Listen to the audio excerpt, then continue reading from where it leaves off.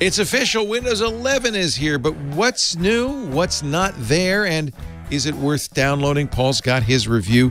We'll also get first impressions of the Surface Pro 8. Office 2021 is now out. The pricing is actually pretty clever. And Microsoft reveals the Xbox Series X is going to be delayed until next year, too. It's all coming up next on Windows Weekly. Podcasts you love. From people you trust. This is Twit.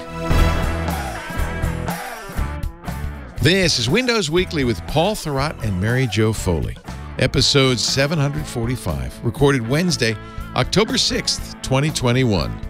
Bloomberry Compote Swirls. This episode of Windows Weekly is brought to you by IT Pro TV. The IT world needs cybersecurity more than ever, along with qualified people to fill its roles. Get your cybersecurity certs with IT Pro TV.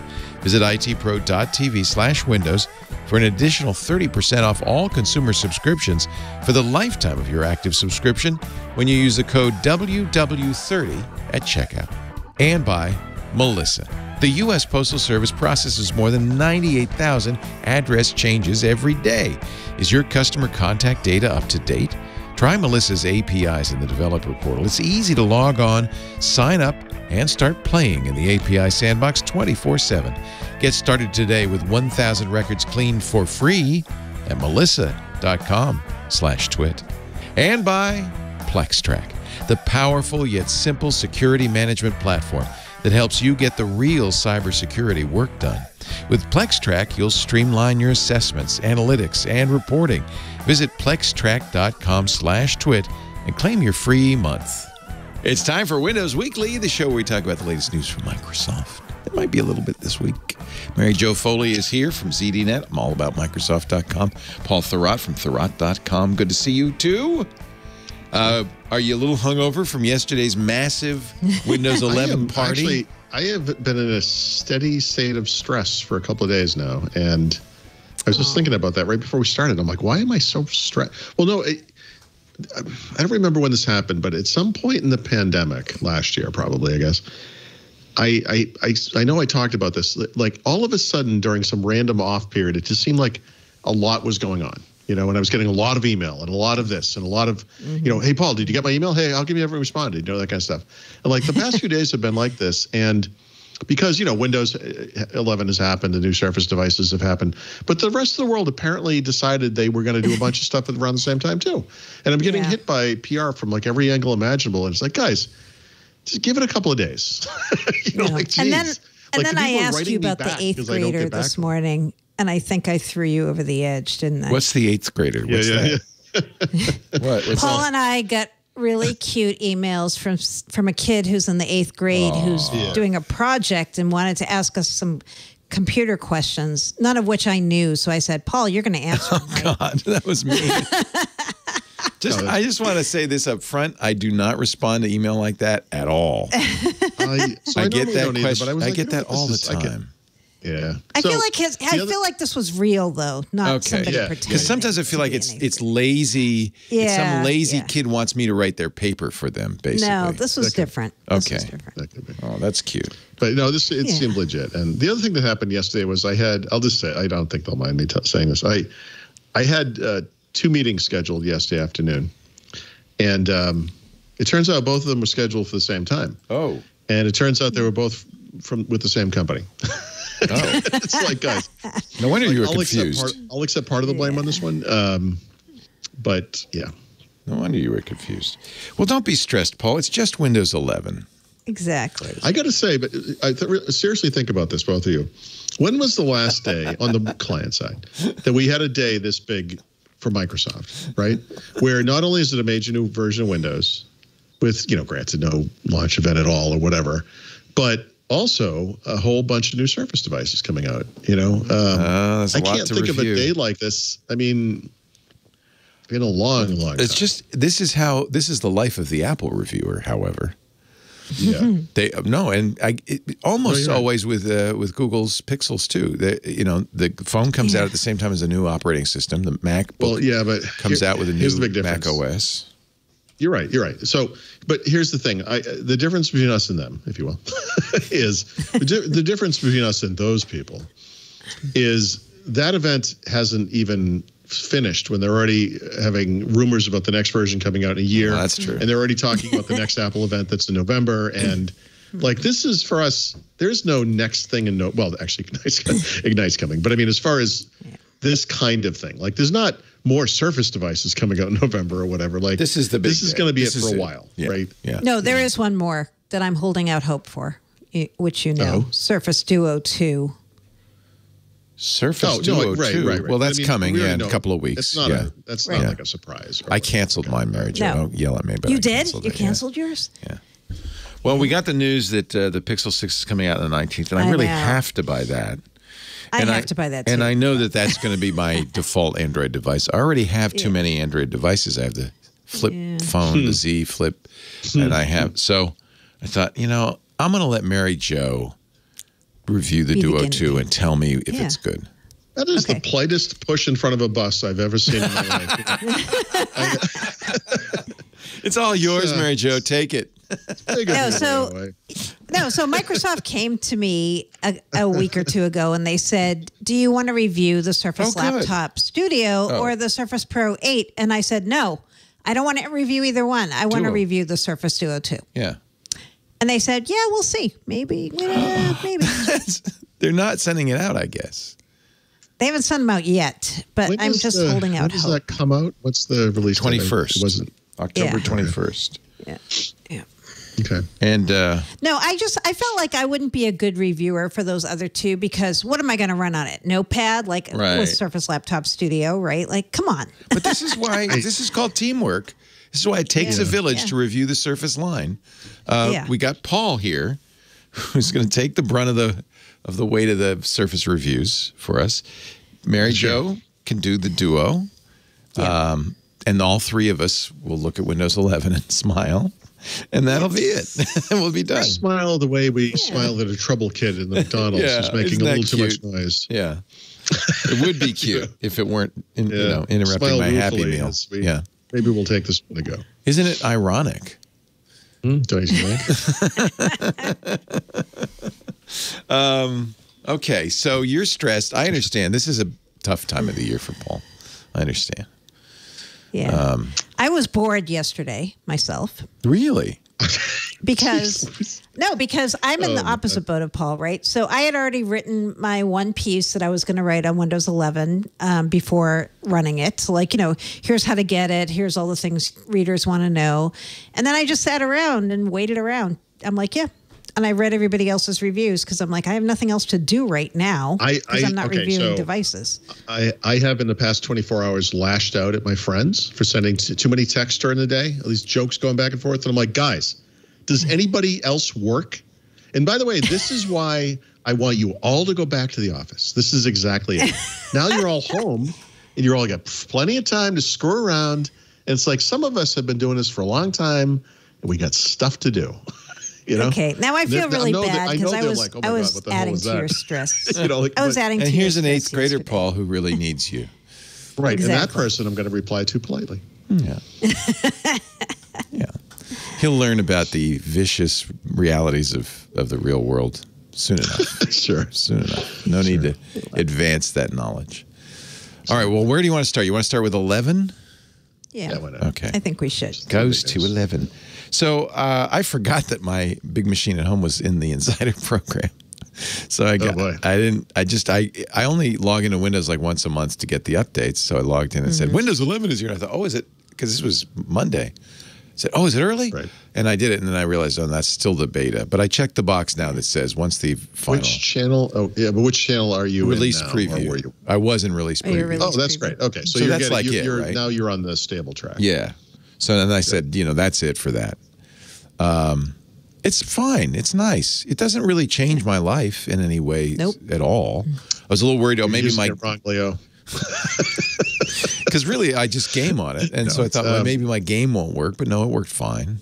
I broke Linux. Don't take this the wrong way. In some ways, Windows 8 and Windows 11 is a little bit like Windows 8 in that we kind of get lost in the look, it's new and round and centered and stuff, and we we're not aware of some of the major gains that have been made behind the scenes a little bit. Like Windows 8, what was lost in Windows 8 was they improved File Explorer pretty dramatically in that release, and there were other things, productivity enhancements. Yeah. So you're thinking there's things I'm just not seeing them. Right. So I obsessing over this as I do. In the wake of last week's show, I went back and I did rewatch that entire video where they announced Windows 11 back in June. Made notes about what they said was going to be in it. We can talk about the stuff that's not in it later, but looking at it, it's interesting to me. Like I think it looks fine. Like I like it. I prefer it visually, I guess, to Windows 10. I do too. It's pretty. Yeah. The big thing to me, it feels everything's a little bigger. Like the scaling is like 110% or something. Like it's like the taskbar is bigger. Yeah.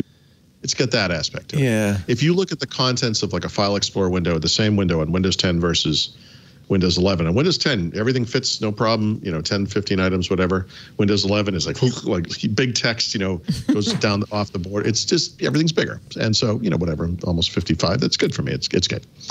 But the thing I think that's most interesting about Windows 11, and I really just don't want this to get lost in it, is they made some really nice productivity / multitasking gains in this release, which I think are important and really good. And I think I mentioned it last week, but there's that docking undocking experience, which is magical, that works wonderfully.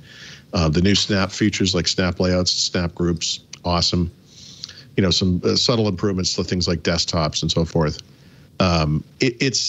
These are just this is the type of stuff I love. Like, when they were coming out with creator updates for Windows 10, it was like, what is this? Not 3D, whatever. Like, to me, that never made any sense. But these are, like bread and butter type of improvements. That's important, actually. Yeah, that I think are important. And I think sometimes, we lose quality of life improvements. Yeah, there's a lot of inconsistencies. There's a lot of stuff missing. We'll get to that. There's a lot of stuff that still needs to be fixed for sure. Little missing or just regressions, I'll call them. But that the multitasking stuff is fantastic. Did you see the thank you from Microsoft? Mm-hmm. The thank you, Microsoft. Mary Jo's to Windows Insiders. Yeah. Working on this is incredibly humbling, and honestly, it makes me a little emotional. When it's more than 1 billion people, it cannot be just one language, just one culture.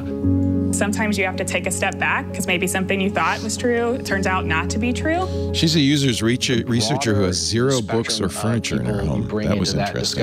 Oh, he's in the same house. I guess they live together. Those blind spots from your product design. It's been a journey, a really long journey. We've taken a lot of time to incorporate feedback from people. This is so much better than the Windows 11 ad. I think listening to people is probably the most important This is like much better. Yeah, but we do get a lot of feedback from the Windows there's not an iota program. of feedback in this product, right? Like, no, I mean, not to be a jerk about it, but there is no feedback. Because of the strong feedback we had from Windows Insiders, who we really love. I can't get rid of this thing. I need to give you some feedback, YouTube. I don't know what this picture-in-picture is. Go away. So there's, if you're using a desktop browser, there are ad blockers that can get rid of those. Oh, God, I shouldn't have to use special software. But if you're using like a mobile device of some kind, there's no way to get rid of that stuff. Oh, God. No.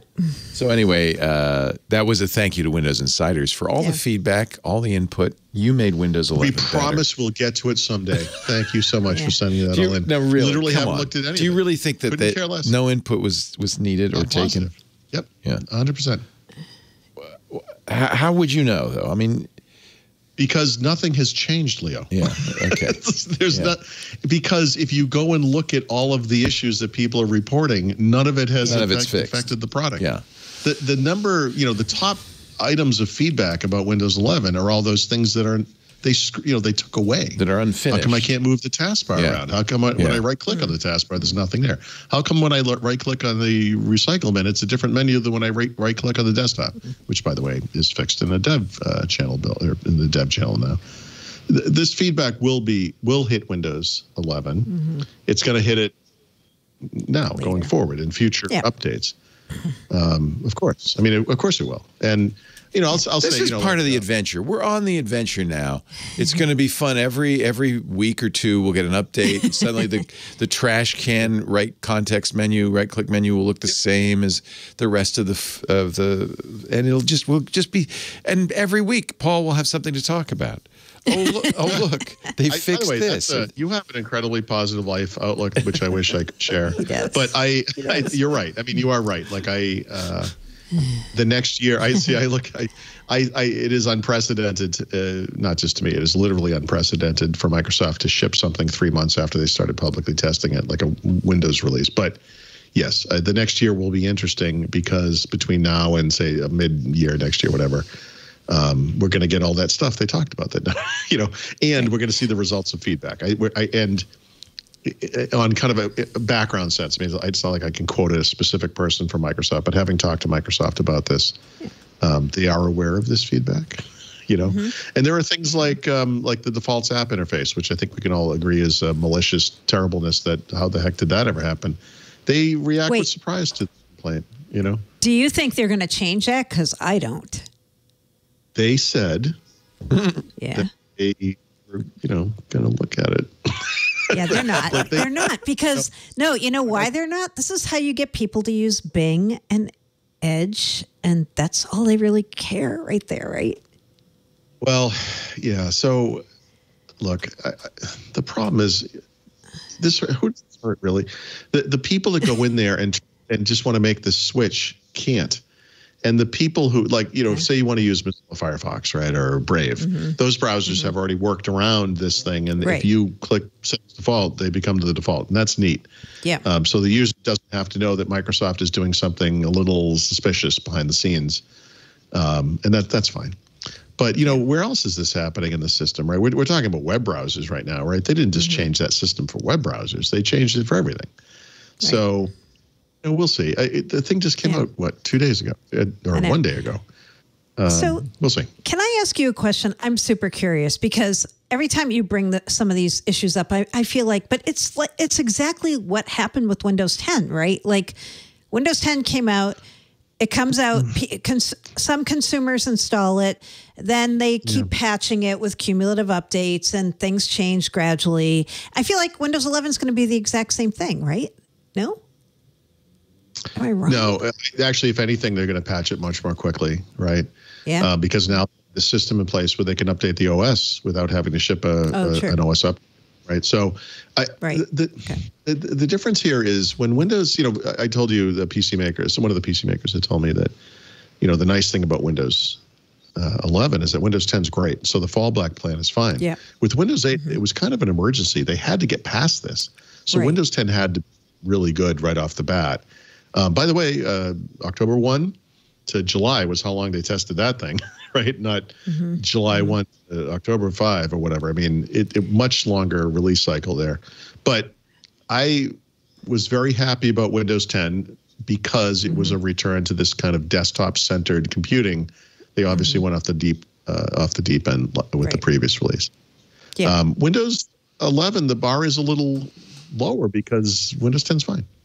Right? Yeah. So if you feel really strongly about the things I complain about, you can stay on Windows 10 and you can have your little right-click stuff and, whatever. It has its inconsistencies too, for sure. I mean, that's been a complaint on Windows 10, but it's stable and it's there. And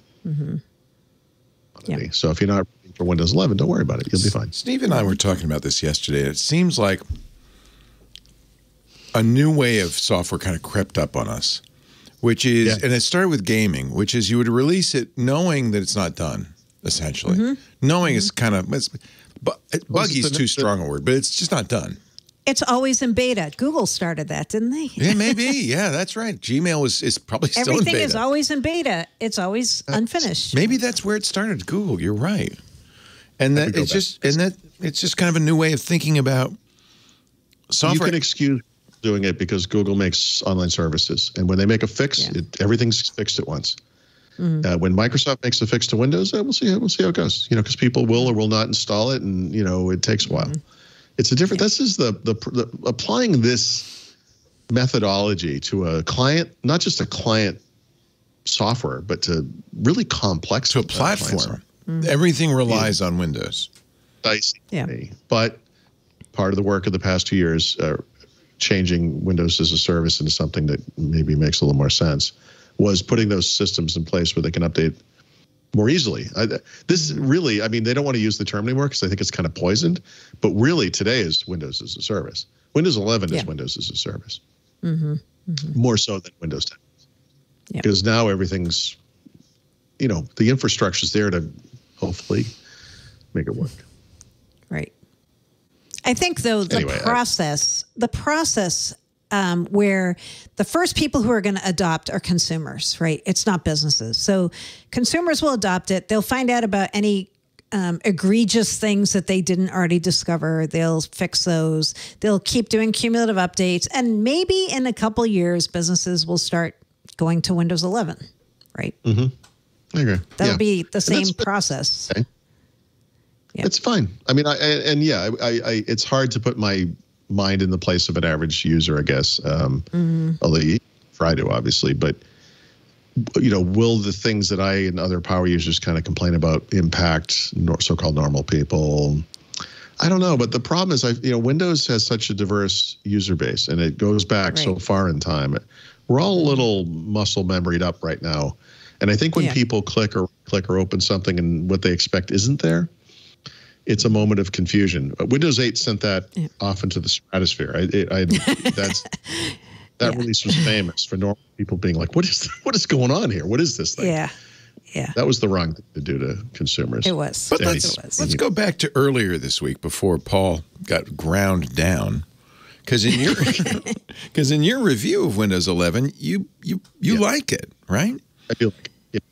And this is I don't know if it's a paradox or whatever, but I do like it. I give Microsoft credit for trying to make the hard decisions that accompany anytime you try to simplify something as complex as Windows, right? Windows has been criticized over the years for having too many different ways to do too many different things.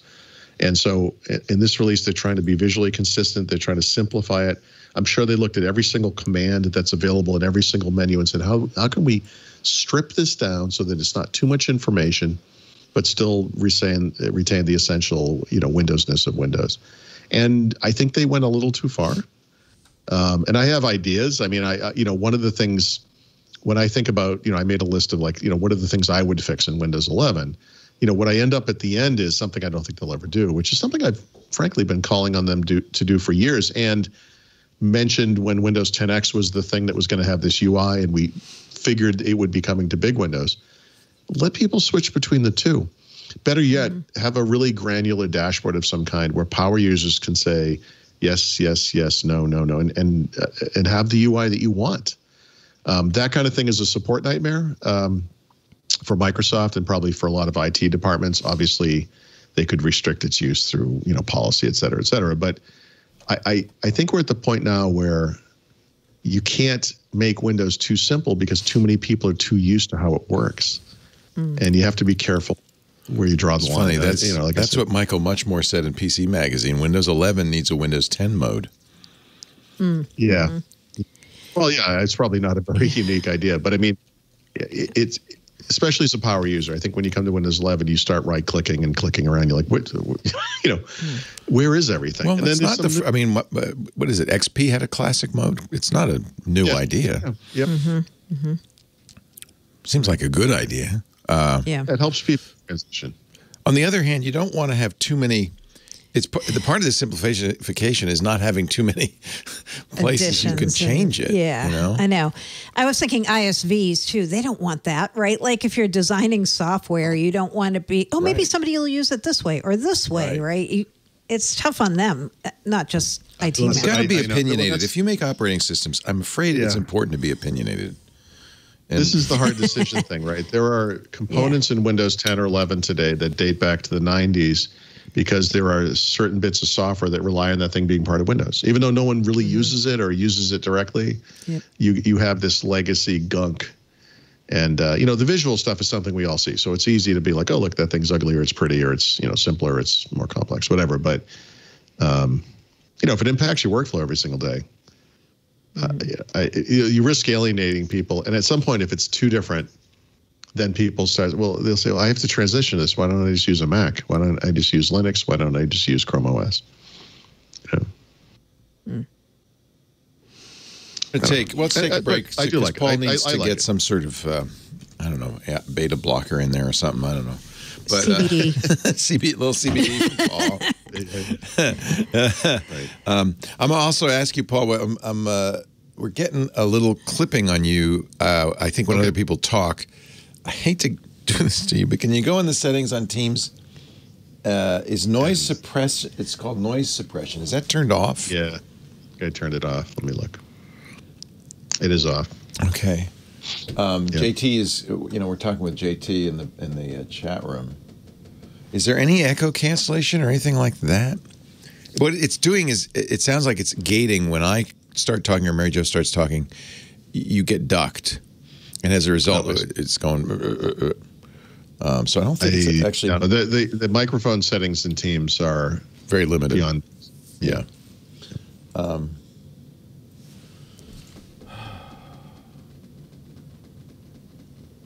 right. Well, it's fine. I'm just going to have to avoid talking over you. Or just talk over me, because honestly, I talk too much anyway. It's fine if you're alone. It's just when we both talk at the same time, it kind of goes. All right. Let's take a break. When we come back, more Windows 11. There's still a lot to talk about, frankly. A lot to talk about. I'm actually. But see, I don't use it as deeply as you do. I'm just on this, like probably you and me, Mary Jo, we're just using, on the Surface, it's fine. Yeah. Yep, it is. I mean, the lowercase Surface, it's fine. It's good. I like it. Yeah. Our show today brought to you by IT Pro TV. This is every year, Cybersecurity Month. Cybersecurity, of course, is one of the most important parts of IT. It's also a great field to get into if you want to get into IT. IT is a lot of things. It's desktop support, the person who comes to you and, helps you get your Windows 11 installed. It's network, setting up networks. It's the person who pulled the plug on Facebook on Monday. And it's, of course, the most important job, cybersecurity, keeping the enterprise safe from ransomware and malware and all that stuff. We need cybersecurity more than ever. And in fact, there are millions, literally, more than 1 million jobs open right now for cybersecurity IT experts. You get your cybersecurity cert with IT Pro TV. That is a great path to success. Visit itpro.tv/windows right now. And we'll give you a special deal. You can find out all of the great reasons why IT Pro TV is a place to learn IT. Whether you're getting started or you just want to improve your skills, you're already in IT, maybe you want to get certified or recertified. Learn IT, get certified for the many IT jobs of the world. They got 7 studios in their Gainesville, Florida headquarters, and they're running. I mean, they're not just sitting there. 5,800 hours total of on-demand IT training. So I don't know if it's because Halloween's in October that they made the spooky month of October be Cybersecurity Month. Maybe this month is jam-packed with events focused on cybersecurity. Check out the webinar coming up tomorrow, 10/7. It'll be recorded, so if you miss it, you can watch it later. But it's good if you can be there because you can ask questions. Protecting against mobile security threats in a BYOD environment. Spooky. There'll be a webinar Halloween-themed on October 28th. I guess that means costumes. I don't know. You don't have to wear one, but I think maybe Don and the crew will be. CyberSec Incident Response for Small Businesses. The subtitle of this is Avoiding the Nightmare on Main Street. Find out more at itpro.tv/webinars. On the 14th of this month, the panel discussion, 5 p.m. Eastern. Again, something you want to be there for live, but you can watch it later. Dirty Little Secrets of a Cybersecurity Career. Find out what it's like to actually work in cybersecurity. 3 IT security experts will be on the panel, moderated by Don Pizzette. There's more information on that on the IT Pro TV YouTube channel. And then to top it all off, there's a whole free weekend on the 23rd and the 24th as a special for this month's themes. These are the courses that will be part of the IT Pro TV free membership. Again, the 23rd and 24th, CompTIA's Security Plus, The Certified Ethical Hacker cert. I love this. I want this cert. CompTIA's CISA Plus. All CompTIA stuff have pluses. And CISSP, CISP. IT Pro TV has the best teachers. They're experts in the field, but they call them edutainers because they make it fun and interesting. I know you're already interested in IT. That's why you listen to our shows, but IT Pro TV is a really great way to prepare for the tests. They get content from these studios running all the time into the library in 24 hours, so they're always up to date. Everything is divided up into 20 to 30-minute chunks. There's searchable transcripts. It really couldn't be easier, and you can watch it on any device. Computer, of course. They've got mobile apps, Chromecast, whatever works for you. What else can I tell you? Official training partner for CompTIA. So that's the cert. Those are the certs everybody wants to start with for sure, like the A+ cert. Best place to learn, any CompTIA cert. And of course, on your own schedule, because they know, you got a busy life. The world needs qualified cybersecurity professionals more than ever. Get your cybersecurity certs with IT Pro TV. Go to itpro.tv/windows. Now, here's the deal. 30% off all consumer subscriptions for the lifetime of your active subscription. As long as you stay active, you never pay that extra 30%, but you got to use the code WW30. See, this is how they figure out that you saw this on Windows Weekly. So please, itpro.tv/windows and offer code WW30 for an additional 30% off the lifetime of your active subscription. IT Pro TV. Build or expand your IT career and enjoy the journey with IT Pro TV. All right. Back to the pity party that is Windows 11. No, I'm just teasing. No, it's good. It's good. It's good. We love it. It will only get better. Like I said, I'm with Mary Jo because maybe I'm a superficial guy, but it looks great. I like the new menu. I don't mind a little freshness. The Wall Street Journal, Joanna Stern called it Windows 10.5. That's how I feel it is. That's what I think about it. We've said that all along. Yeah. Yeah, but like I said, a lot of people are like, oh, lipstick on a pig, it's just a fresh coat of paint. It's like, actually, there are some really nice productivity enhancements in here that I think people need to pay attention to. So is there anything special you'd have to do? If you just go to Windows Update, will you get it if your machine is compatible? Oh, here comes Sriracha. Hello. Hello, cat. They say that people can get it. I don't know that I would have thought I would have heard from someone who might have gotten it that way. I mean, obviously, they're going to limit its availability right in the beginning, like they always do. Yeah. They act like they're geniuses doing this. But, yeah, I mean, it makes sense, right, too. Yeah. I don't know what qualifies. It seems like anybody with an 8th gen or newer, compatible hardware should just get it. But it's 100% hardware compatible. I'll read you the story posted into our Discord chat by Yarno G. I installed Windows 11 on my Surface Pro 7 yesterday. That's compatible, right? Mm-hmm. Yeah. Windows Update said I could do the upgrade, but didn't offer it. Then I got the Upgrade Assistant, which took ages to tell me it errored and couldn't upgrade. So I tried the Media Creation tool, which wouldn't upgrade, but could do a clean install. So I did the clean install, after which the touch screen didn't work anymore. So I had to find a mouse to finish the installation. Then the installation was done, and it was installing all the drivers through Windows Update. The sound on the screen got all messed up several times in different ways until it eventually got stuck in some grayscale, high contrast something that was mostly unusable. After another restart, everything was fine, though. So now I'm a happy Windows 11 user, I guess. Wow. Yeah. But for those who are a little less insane, maybe wait a while. Right. That's what they tell you, right? They're like, when you should wait, unless there's some really compelling reason, you should wait until you see a note on Windows Update that says, okay, we're offering you the upgrade. Because if you don't, you could get it like this guy you just described in the Discord. But I'm not going to rush and get this on my Surface Laptop 3. Why would I? Let them iron out all the kinks, and then I'll get it when it's time. And what you really shouldn't do is use one of the techniques, even one proposed by Microsoft, to get around the restrictions, right? That would be foolish. Yeah. So they made a point again of saying, okay, there is a loophole, right? If your CPU TPM isn't up to the bar we set, you can get it. You can download an ISO. You can put it on your machine, but we're not guaranteeing that you will get every security update. They're not saying you won't, but they're not saying you will. So buyer beware, basically. Boy. Yeah. Huh. That's interesting. Right. Yeah. But they don't My say guess is that's definitively a you won't. threat. Right. My guess is if there was some security breach Right. that was really terrible, they'll patch it on But everybody. don't count on right? it. You just can't. You can't say like, okay, if something goes wrong and you did this, it's on you. It's not on Microsoft. It's not on the OEM.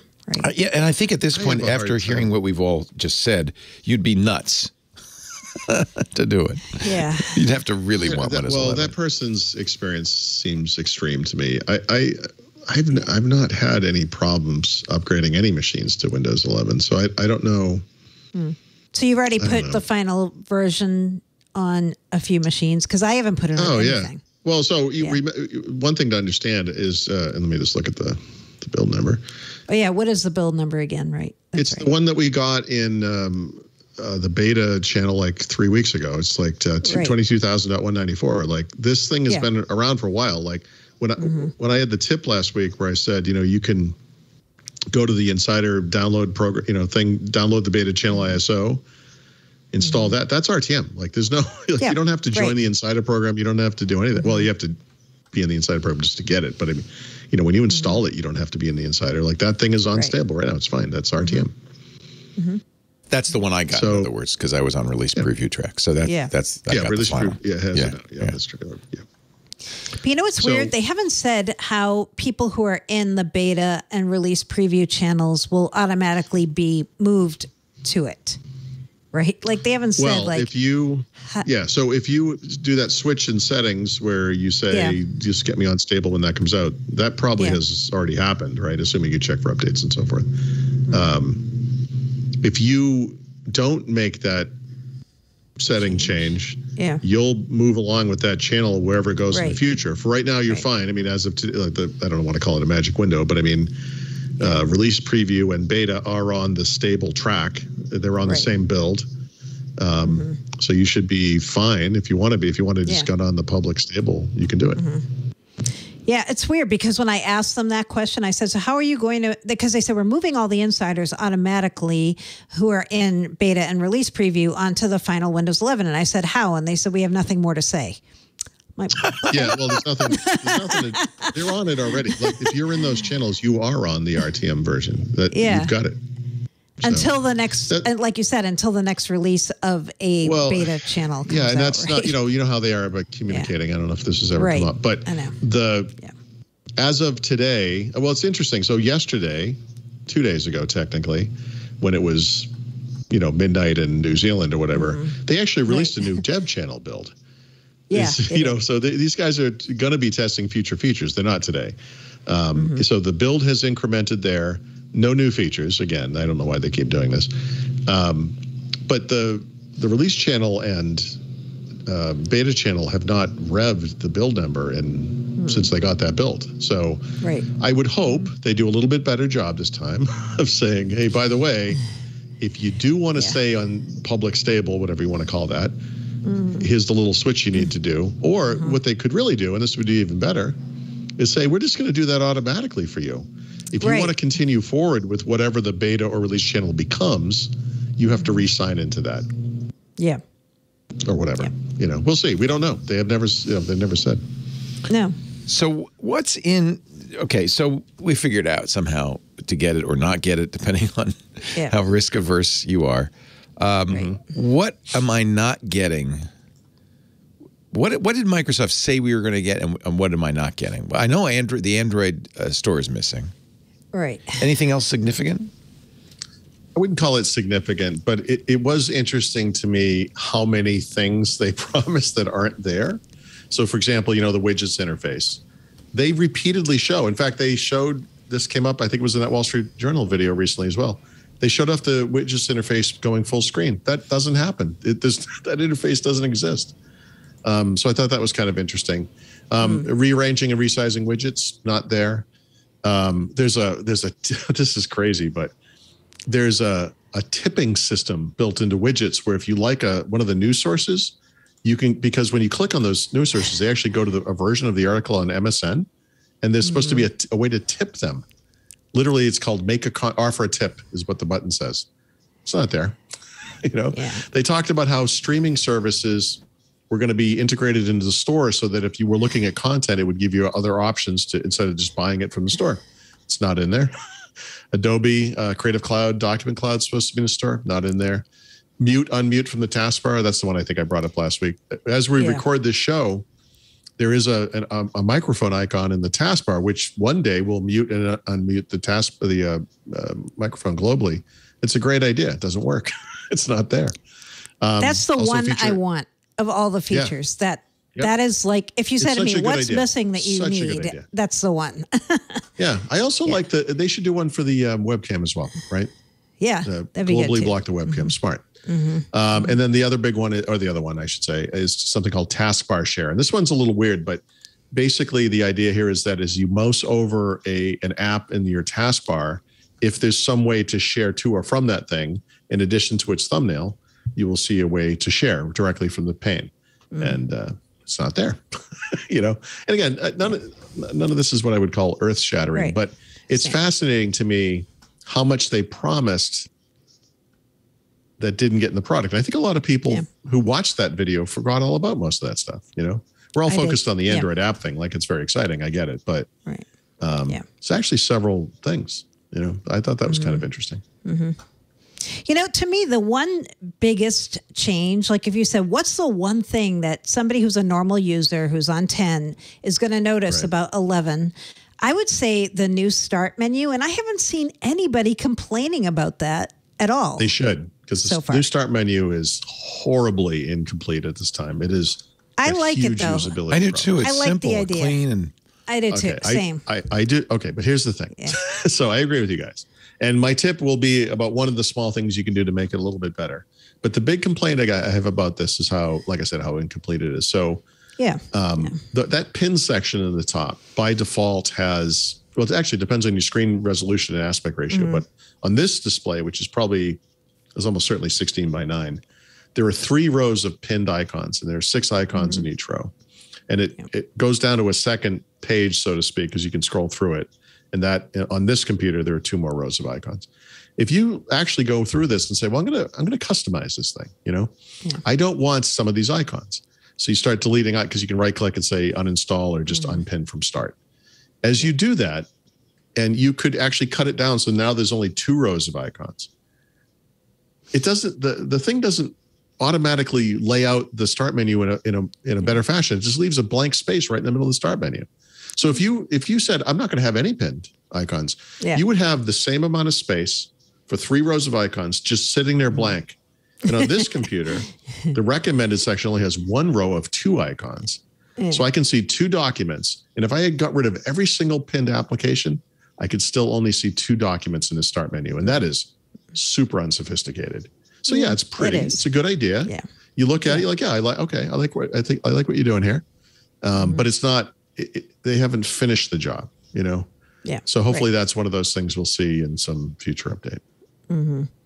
But yeah, I don't, the start menu became a secondary interface for me, and probably for a lot of like it is many, a lot of people. Many years ago. I think so. Yeah. So I think it's a little goofy how many entry points there are into search in this release. They've kind of overdone that a little bit. But that's not whatever. That's not a big deal. But but yeah, to me, the central issue with this thing is just, I wish it was a little more sophisticated. I wish there was a way, because I would use it to access recent documents. I can only see 2 of them. It's kind of useless. Yeah, that's not great. Yeah, it's not great. I'm one of those people who doesn't customize almost ever, right? So my start menu just has the last X number of things that I've touched. And for me, that's kind of good, because often I'm looking for those last 10 things, right? Like the document or the app I just installed or whatever. Like for me, being an unsophisticated, non-customizing type person, it works kind of right for me. It's like the launcher on my phone, right? That's how. I mean, but this is what happens when you release a 1.0 product in 3 months, right? Yeah. anyone who looks at this and really uses it, like you just said, some number of documents. I mean, what if this thing could just be those documents, right? No, that would be cool. That'd be awesome. One day, there is no option. that would be great. Yeah. No, I think it's going to happen. I think it will happen. I do too. I think that is one of those things they'll change. The default app settings, I'm not so sure. I think that's a Machiavellian plot. Here's what I'll say about this. We ascribe a certain maliciousness to that decision and that change, right? Which I think is fair. Fair. It's a crazy thing to touch.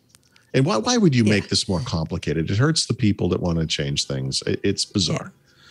But when you talk to them about it, they're like, oh, yeah, no, we saw that. We didn't mean it to be, we weren't. They said people told us they wanted to more granular control. It's like, guys, more granular control is a do everything switch with a drop down where you can go in and change individual things, not what you did. You made it horrible. And they seemed genuinely surprised by this feedback, but also they didn't promise they were going to fix it, but it's one of the things they've heard, and they know about it for sure. Yeah. I don't know. I think it was malicious. But I do too. That one I don't think was by chance. No. That it was. changed. Yeah. It's just a little too. It's one thing aggressive. to hit someone. Yeah. By mistake, but you don't go back and whack them a couple more times and then say, I didn't mean it. I don't know.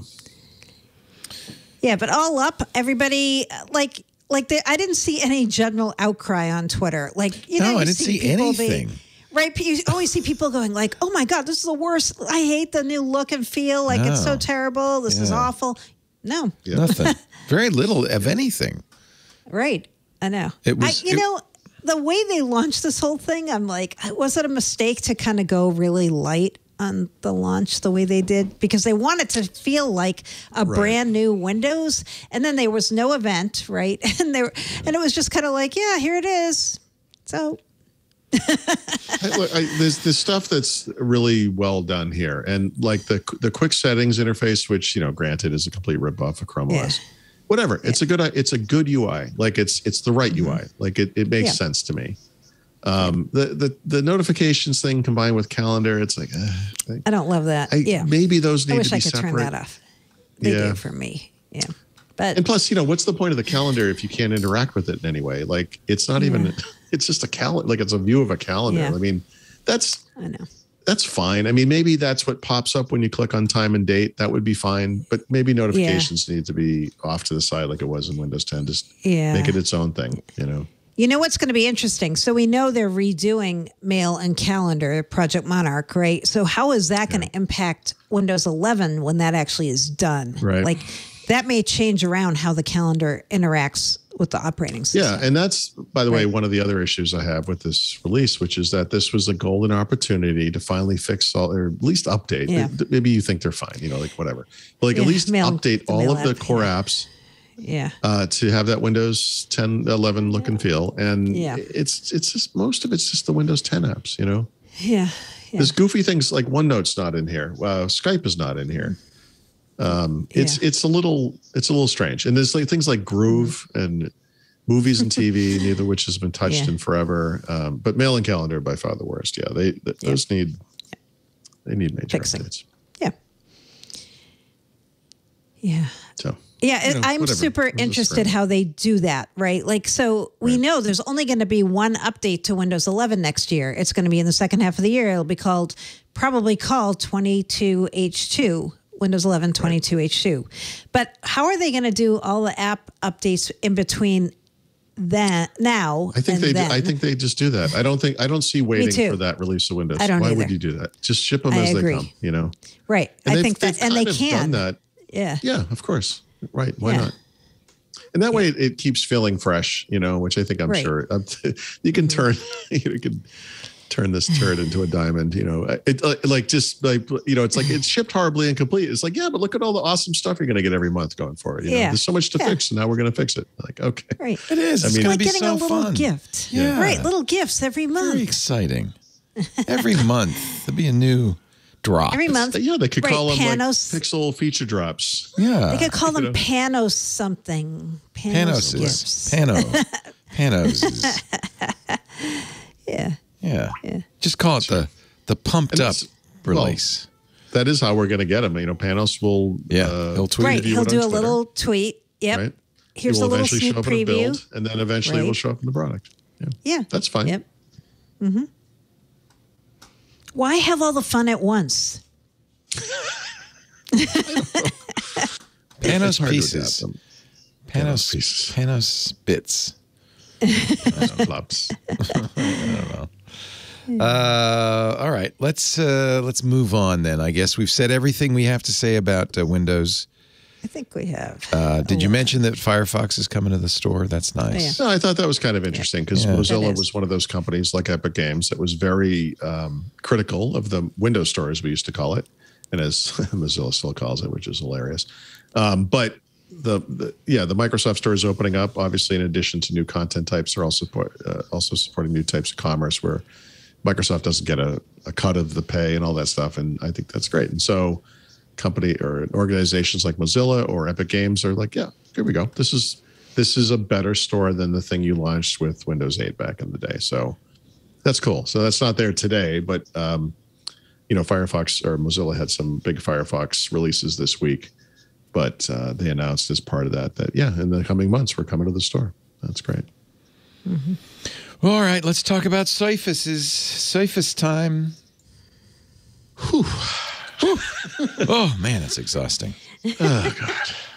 Well, honestly, you could almost go through this pretty quickly because I only got Surface Pro 8. I didn't get the Laptop Studio or Surface Go 3.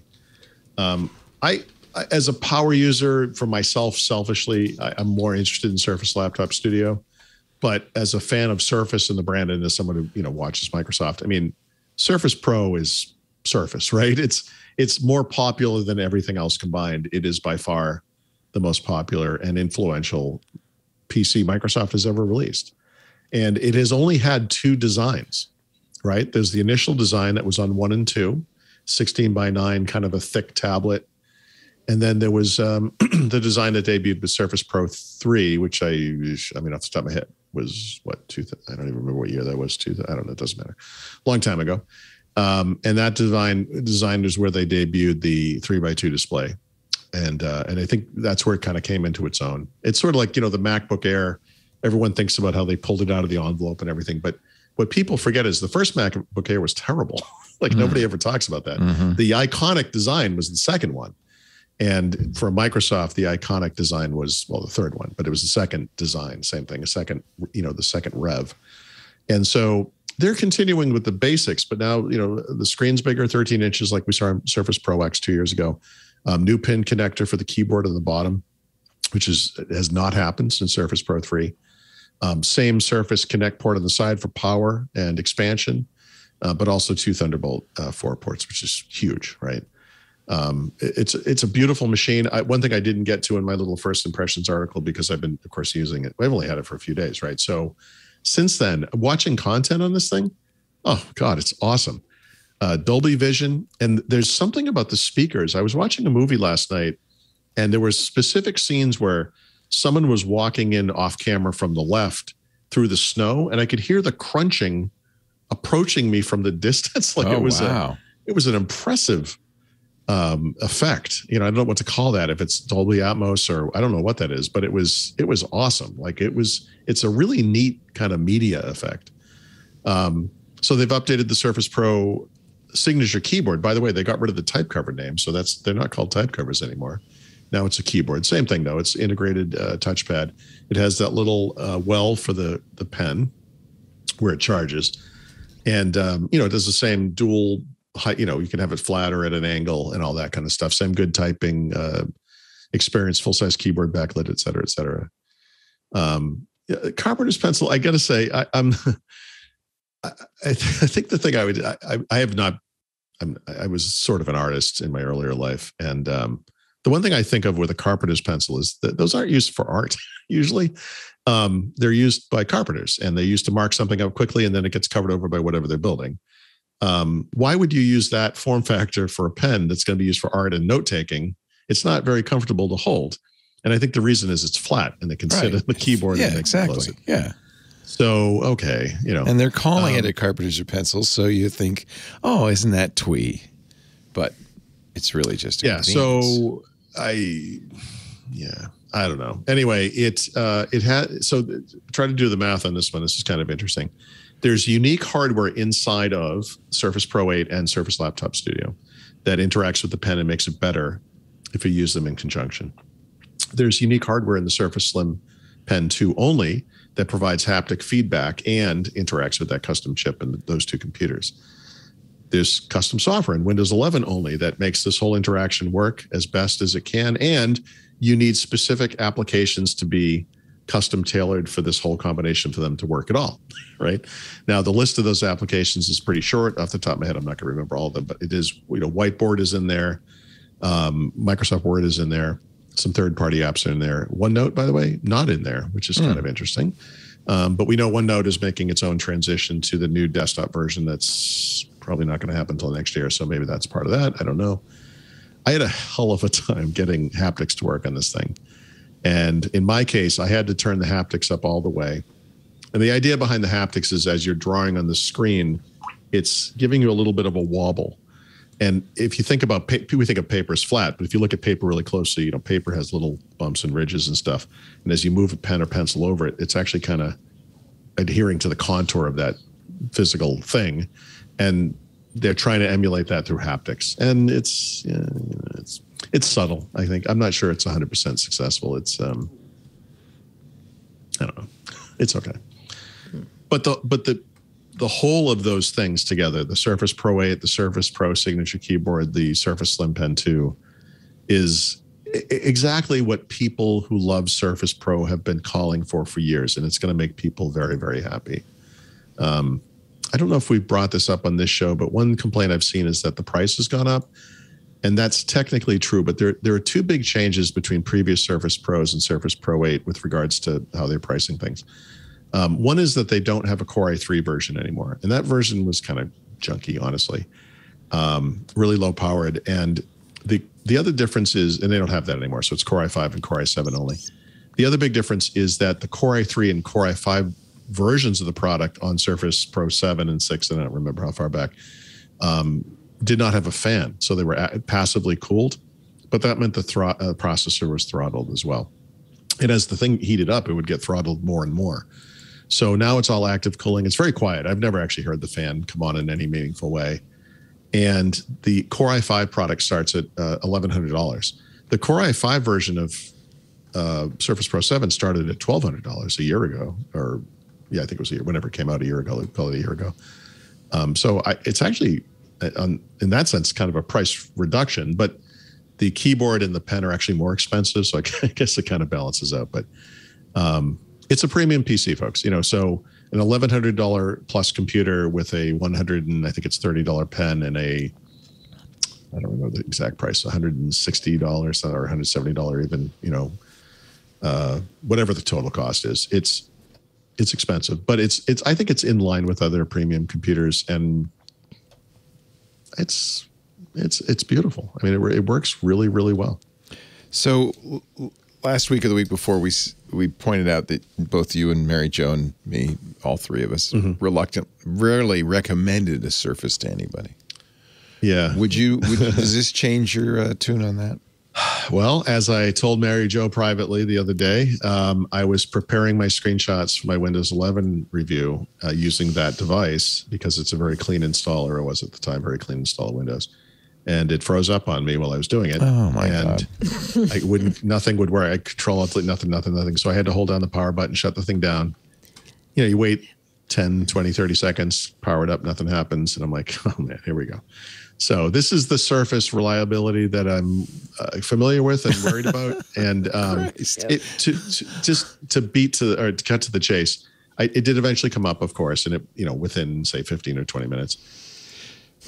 I did experience a problem again with it not working right. It didn't freeze completely, and then it was okay. It has been okay since. So this was probably Monday, I think, when this happened.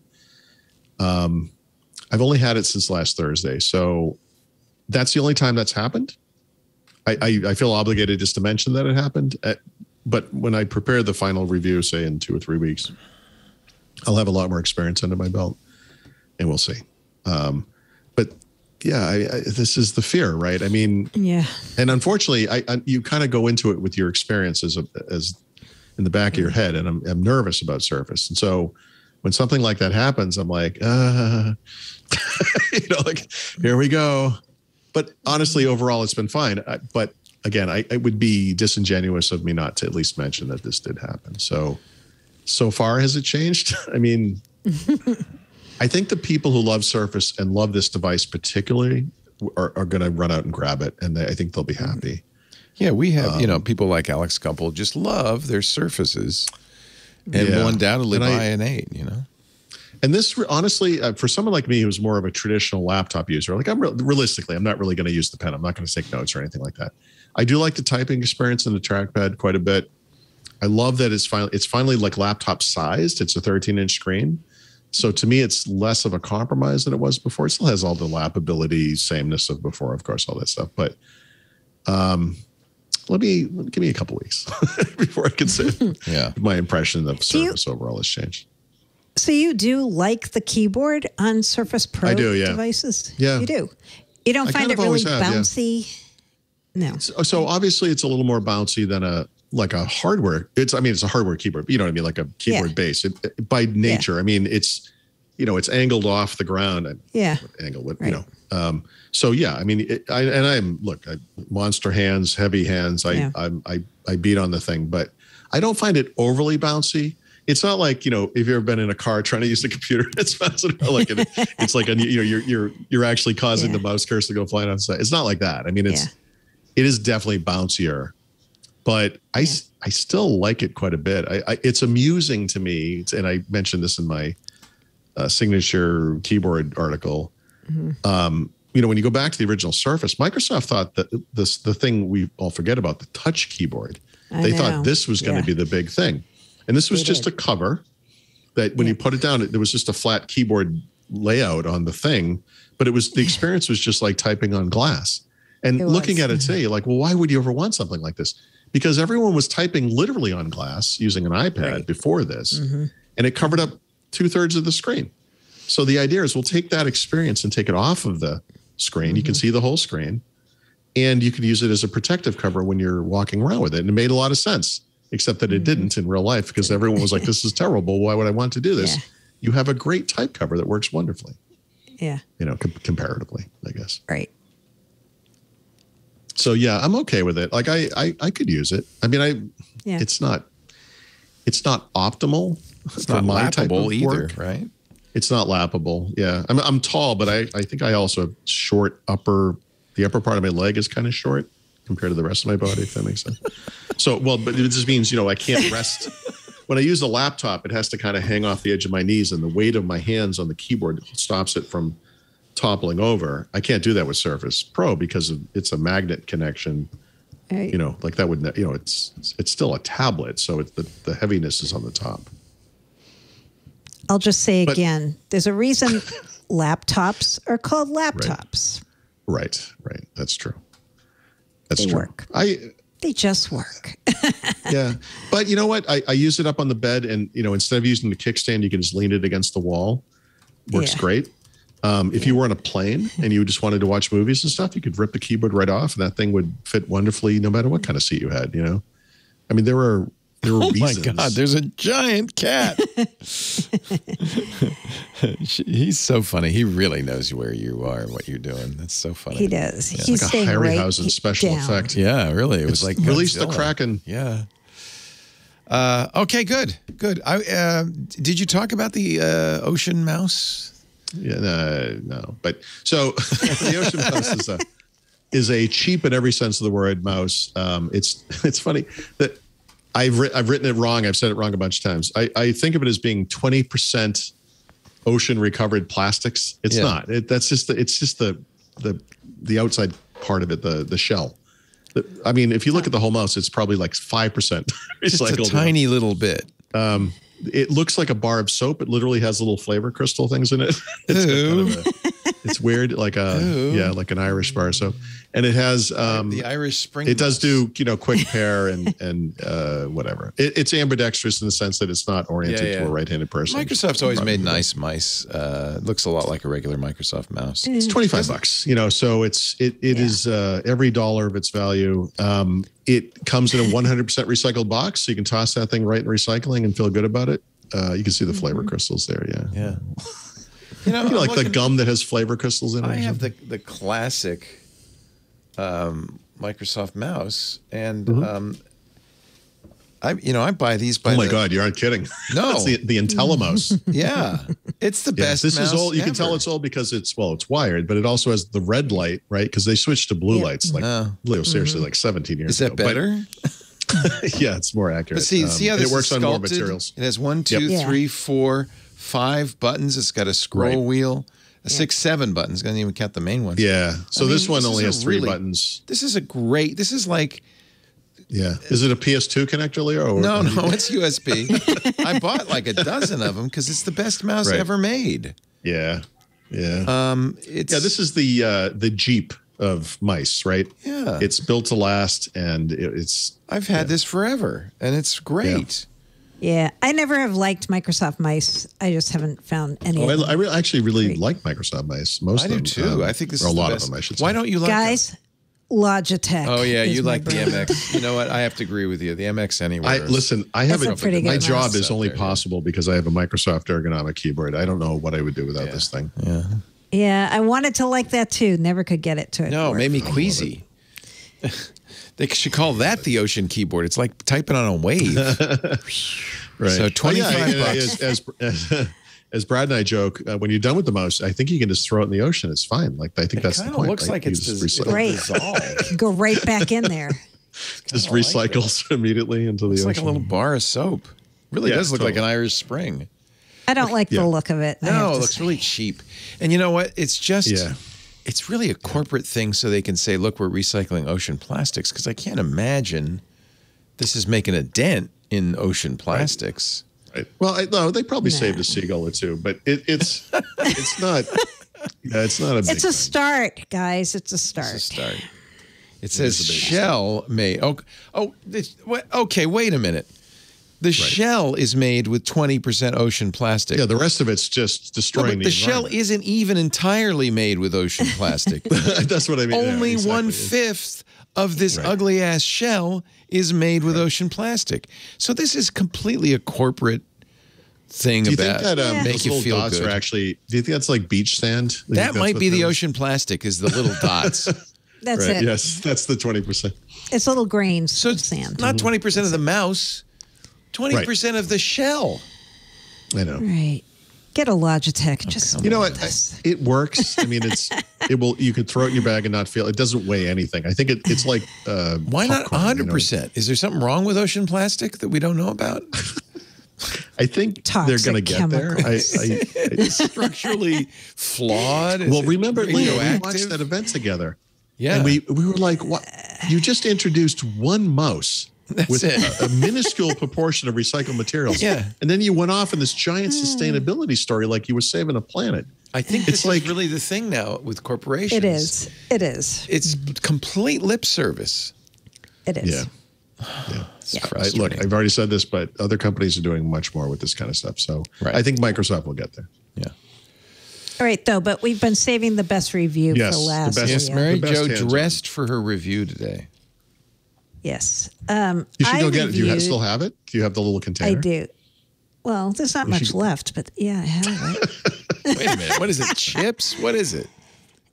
So I got the Bloomberry ice cream from Microsoft. Oh, you did? I did. So this is the Windows 11 swag giveaway thing. It's a blueberry-infused ice cream made by a really small gourmet ice cream maker here in New York called Mikey Likes It. Here's a description. Blueberry-infused ice cream ribboned with the best part of blueberry pie, blended with pound cake bites, topped with candy-colored chocolate pieces. Disgusting. That is awful. So It's better than it sounds. Okay. But here's the real kicker. It ain't vanilla. that you need to know. Okay, good. I know. All right. I wanted it to be chocolate for dark mode. It would have made way more sense. But it embodies the fluid design of the OS and the iconic Windows 11 bloom through the Bloomberry Compote Swirls and the blue chocolate candies. I'm not making this up. They said this. Yeah. Did you recycle any of it, or how does that work? It's like ocean plastic. After you're done with it, you use the container as not like in the ocean, Mary Jo. What are you doing? It was tasty. Chocolate would have been better, but it was still good. So, but that means you're a very special person. You didn't get the review unit with the Duo, but you did get the Bloomberry. So the box this thing came in, I'm not kidding you, it was huge, and it had the Windows 11 logo on it, and inside was like a little cake of dry ice, and it looks pretty frosty. It was so cool. What do you think the impact on the environment of that packaging was? I know. Would you say I know, it obviated some number of mice? Maybe. Mary Jo, did you get this too, Paul? No. No, I didn't get any ice cream. They knew he would hate it. He doesn't like sweets. He hates ice cream. I don't like ice cream, but he's one of these guys. So I think it means you're in with like the influencers, Mary Jo. Look, iJustine. Yes. iJustine. Mikey likes it. It says Mikey likes it. That's the name of the company that makes it. That's the name of the brand.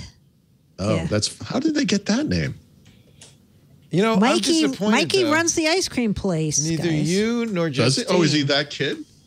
No, it's just not that guy. Hipster joke. Yeah. Remember, but that's got to be owned by, what was that? Life Cereal, I think. Mikey, he likes it. Do you think Mikey likes it? Like, is it registered trademark of Life Cereal? Yeah.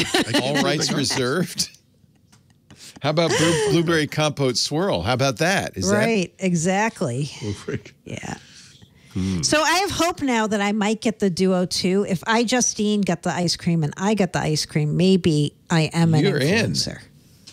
Wow. I confuse you two sometimes. So I know we do look a lot alike, and I have that giggle and stuff. Right. Yeah. So, yeah. I'm surprised. I mean, look, I think that's pretty special. I doubt how many people got that. That's very special.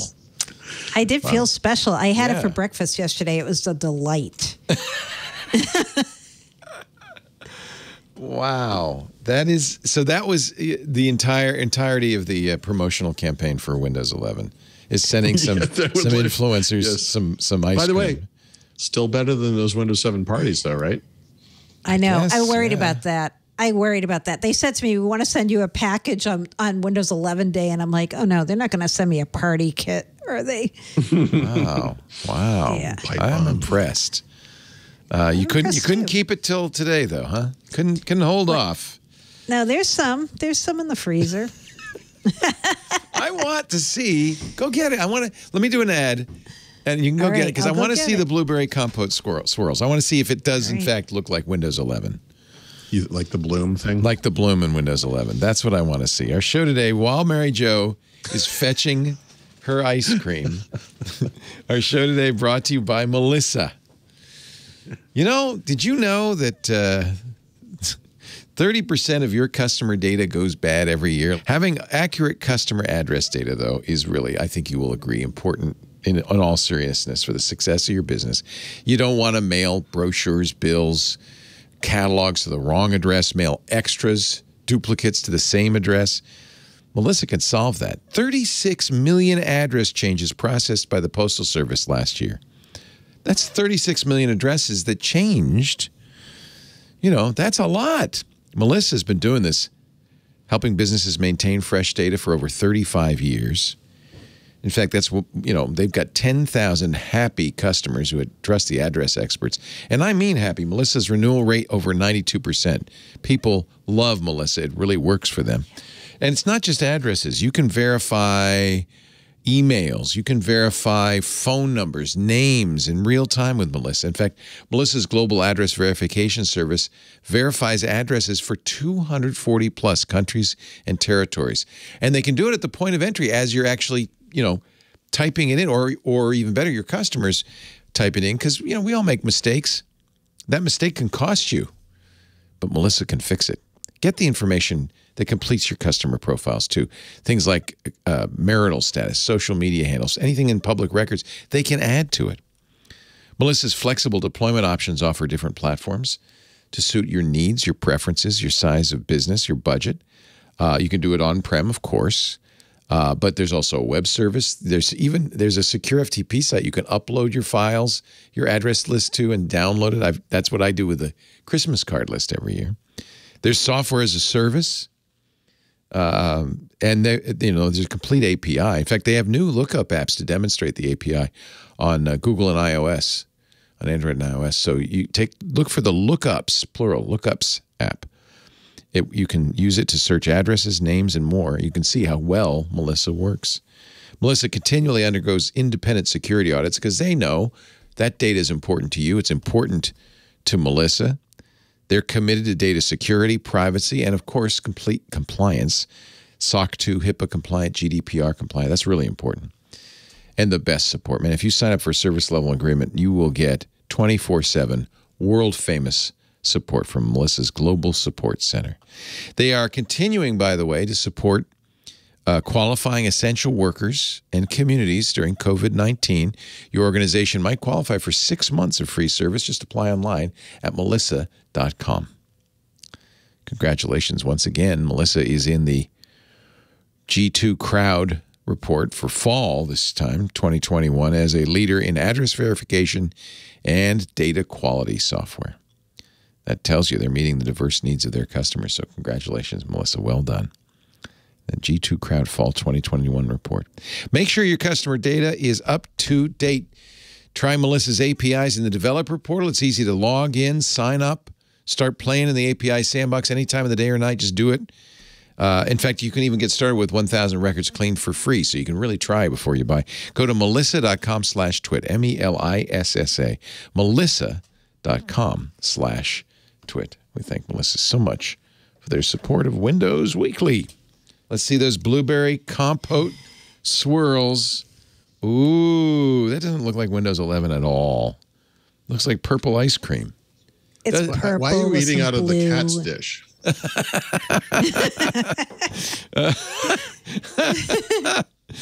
That's the human dish that the cat gives her. I mean, the cat's going to be confused by the dish. He has his own set of these dishes. Oh boy, It's gone a little far, Mary Jo. Do we need to do an intervention? No. She's got the dish. It's cute, actually. I completely understand. It's all over the house. Lisa is also cat crazy, and we have cat everything, everywhere. See, yeah, exactly. Leah, we've seen her Instagram feed. We know. Yeah. We know. Let me put it this way: when she unlocks her phone, is there a picture of me? No. Her kid? No. It's a picture of her cat. Yep. So let's be honest. So, but we do like the dish. Actually, I think I might like it better than the ice cream. I know it's not the most attractive looking ice cream, but it's pretty tasty. Good. Yeah, it's very purple. Glad it's good. Yeah. Not everybody tweeted the container. No one can tweeted a picture of the stuff. So I know. We couldn't really see if it looked like Windows 11 wallpaper. The bloom of Windows 11. Oh my God. I think it's so weird they call that wallpaper design the bloom, because that's also what they call the HoloLens thing. You know, they're like, you do the bloom gesture, right? Microsoft's famous for reusing stuff, aren't they? They don't. They are. Yeah. No name. Every name is overloaded by many times. Yeah. All right. So we have now reviewed the Surface. Yeah. We have now reviewed the ice cream. We have now even reviewed the ocean plastic mouse. So before we move on, we did not review Surface Laptop Studio or Surface Go 3, but based on the reviews I've seen, just a couple of real quick comments. The Surface Laptop Studio apparently doesn't get great battery life, which is concerning. Not surprising. And unfortunately, the Surface Go 3, it looks like even the Core i3 version of Surface Go 3 does not perform all that great, which is disappointing. I was really hoping they were going to get on top of that, because I think there's a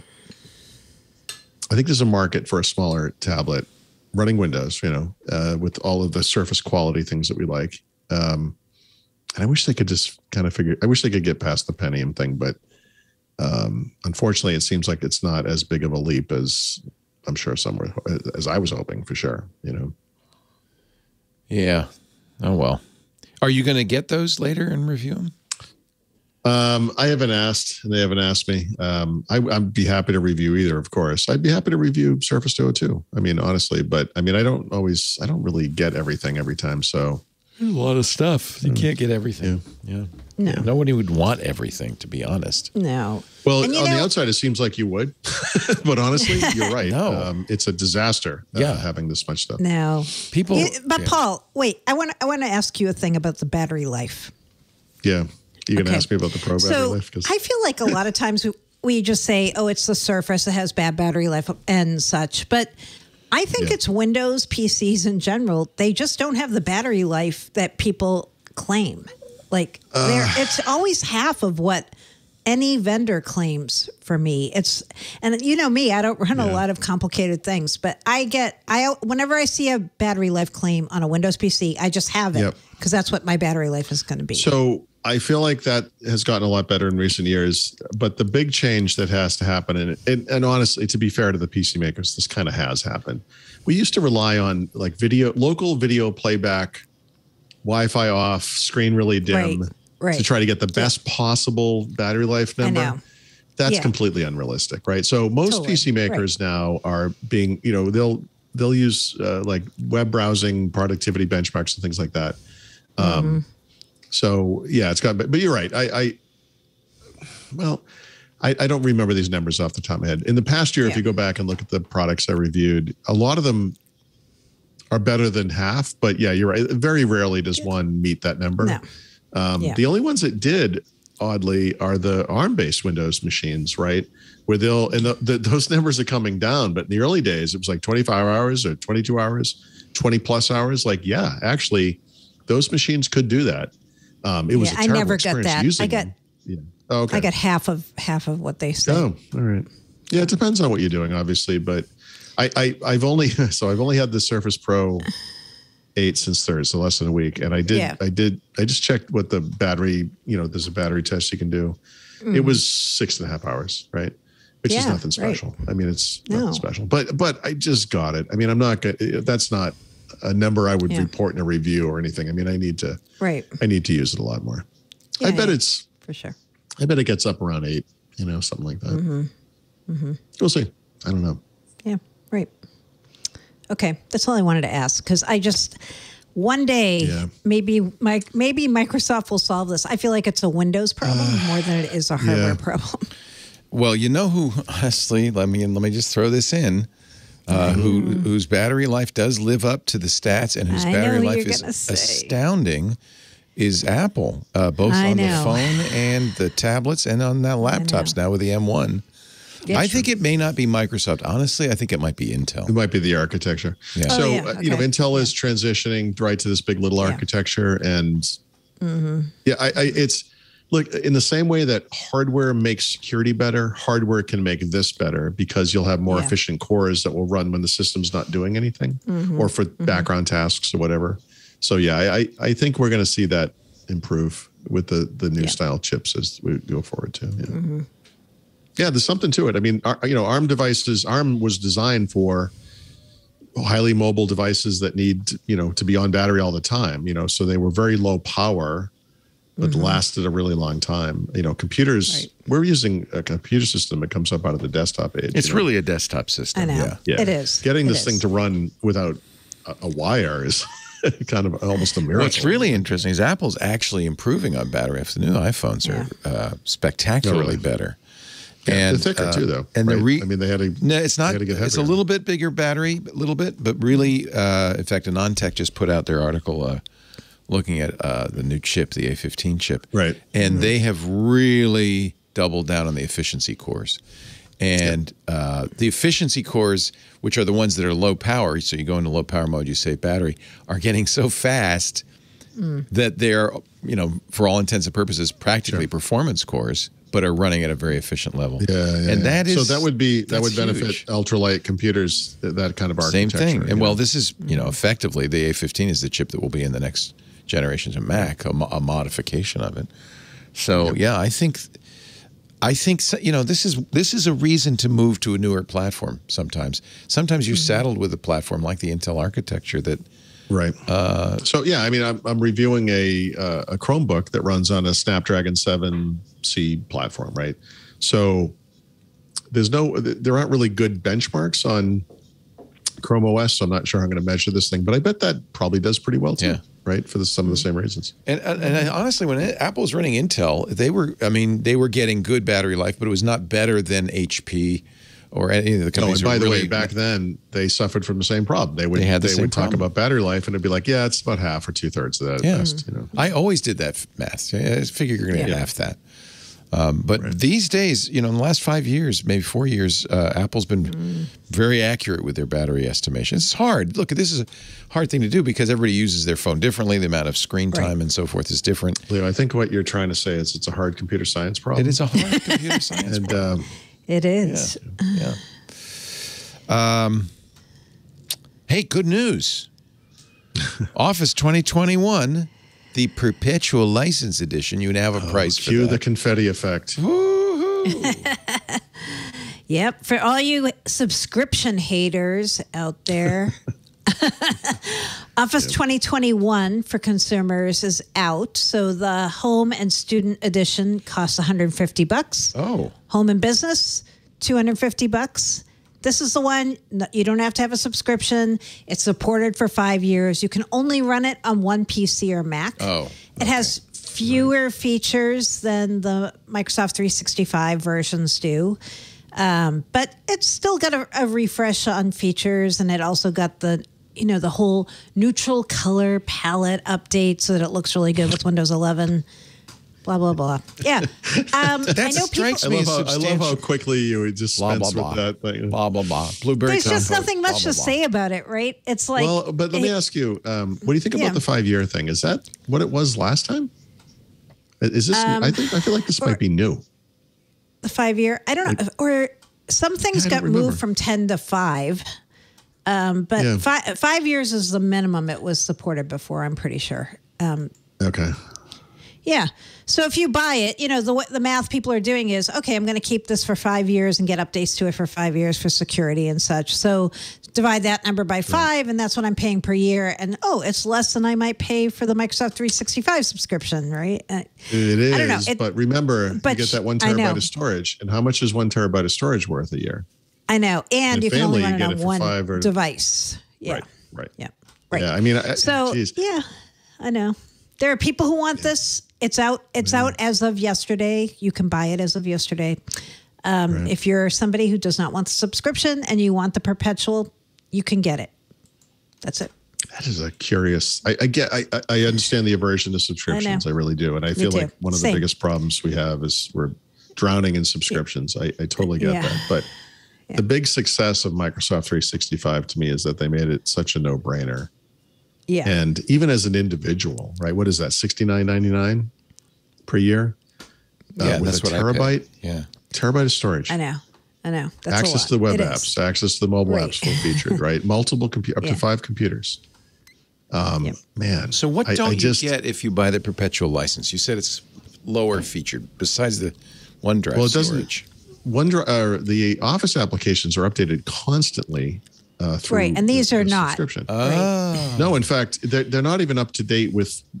It's not like what's they in chopped Microsoft 365. No, I mean, really, there's only some features that have been introduced in Microsoft 365 over the past several years that are in this product. They have a real-time collaboration feature they added.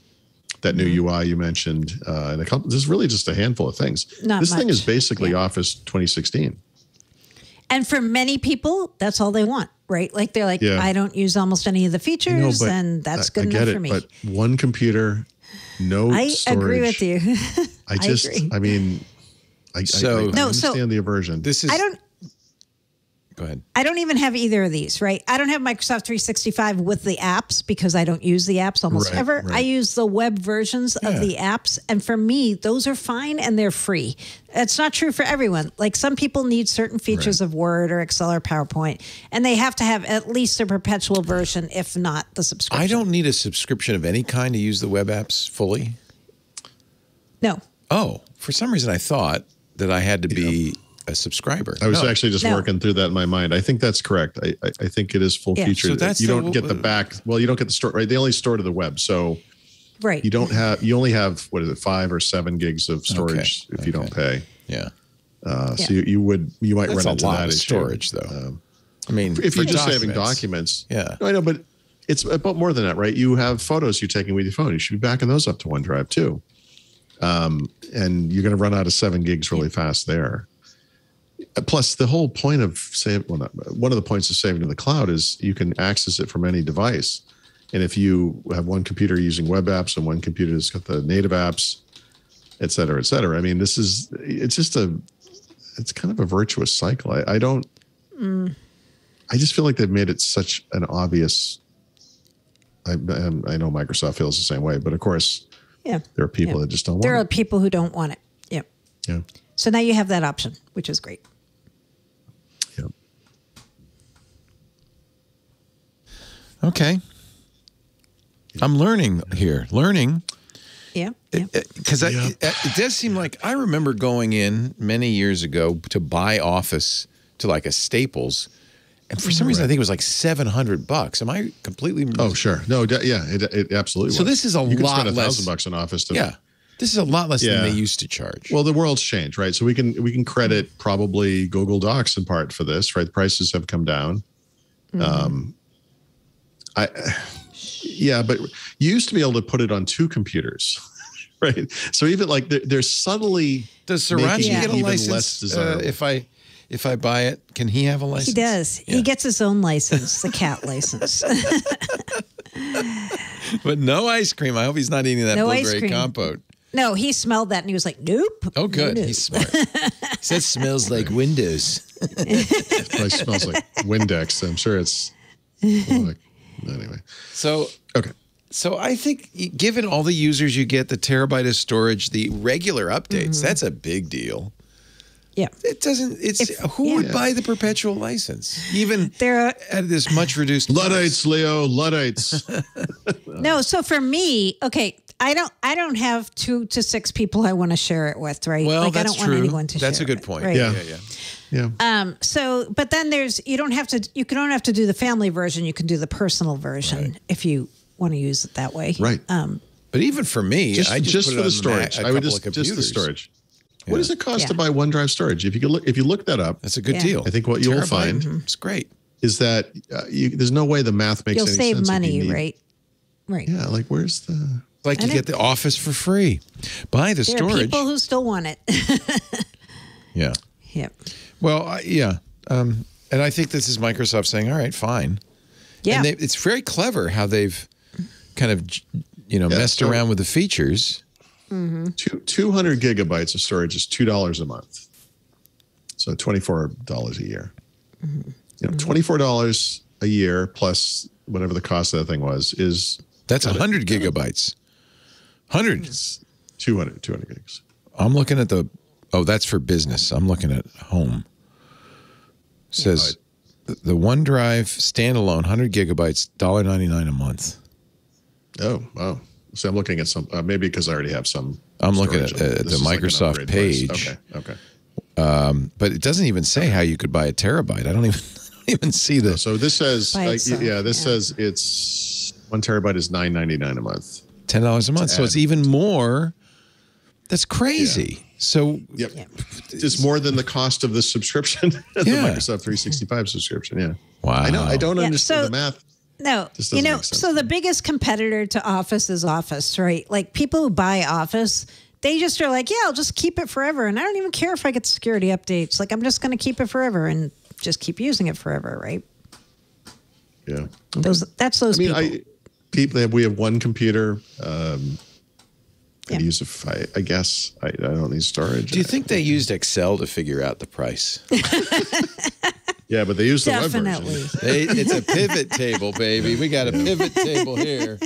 I think you really nailed it, Paul, when you said the competition is Google Drive and the Google Docs. Yeah, I mean it's just you can't charge several $100 for a standalone Office anymore. No, not anymore. Yeah.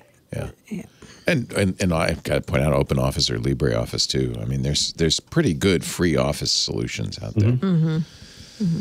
Yeah, if you don't want to pay for anything, sure. Yeah. Right.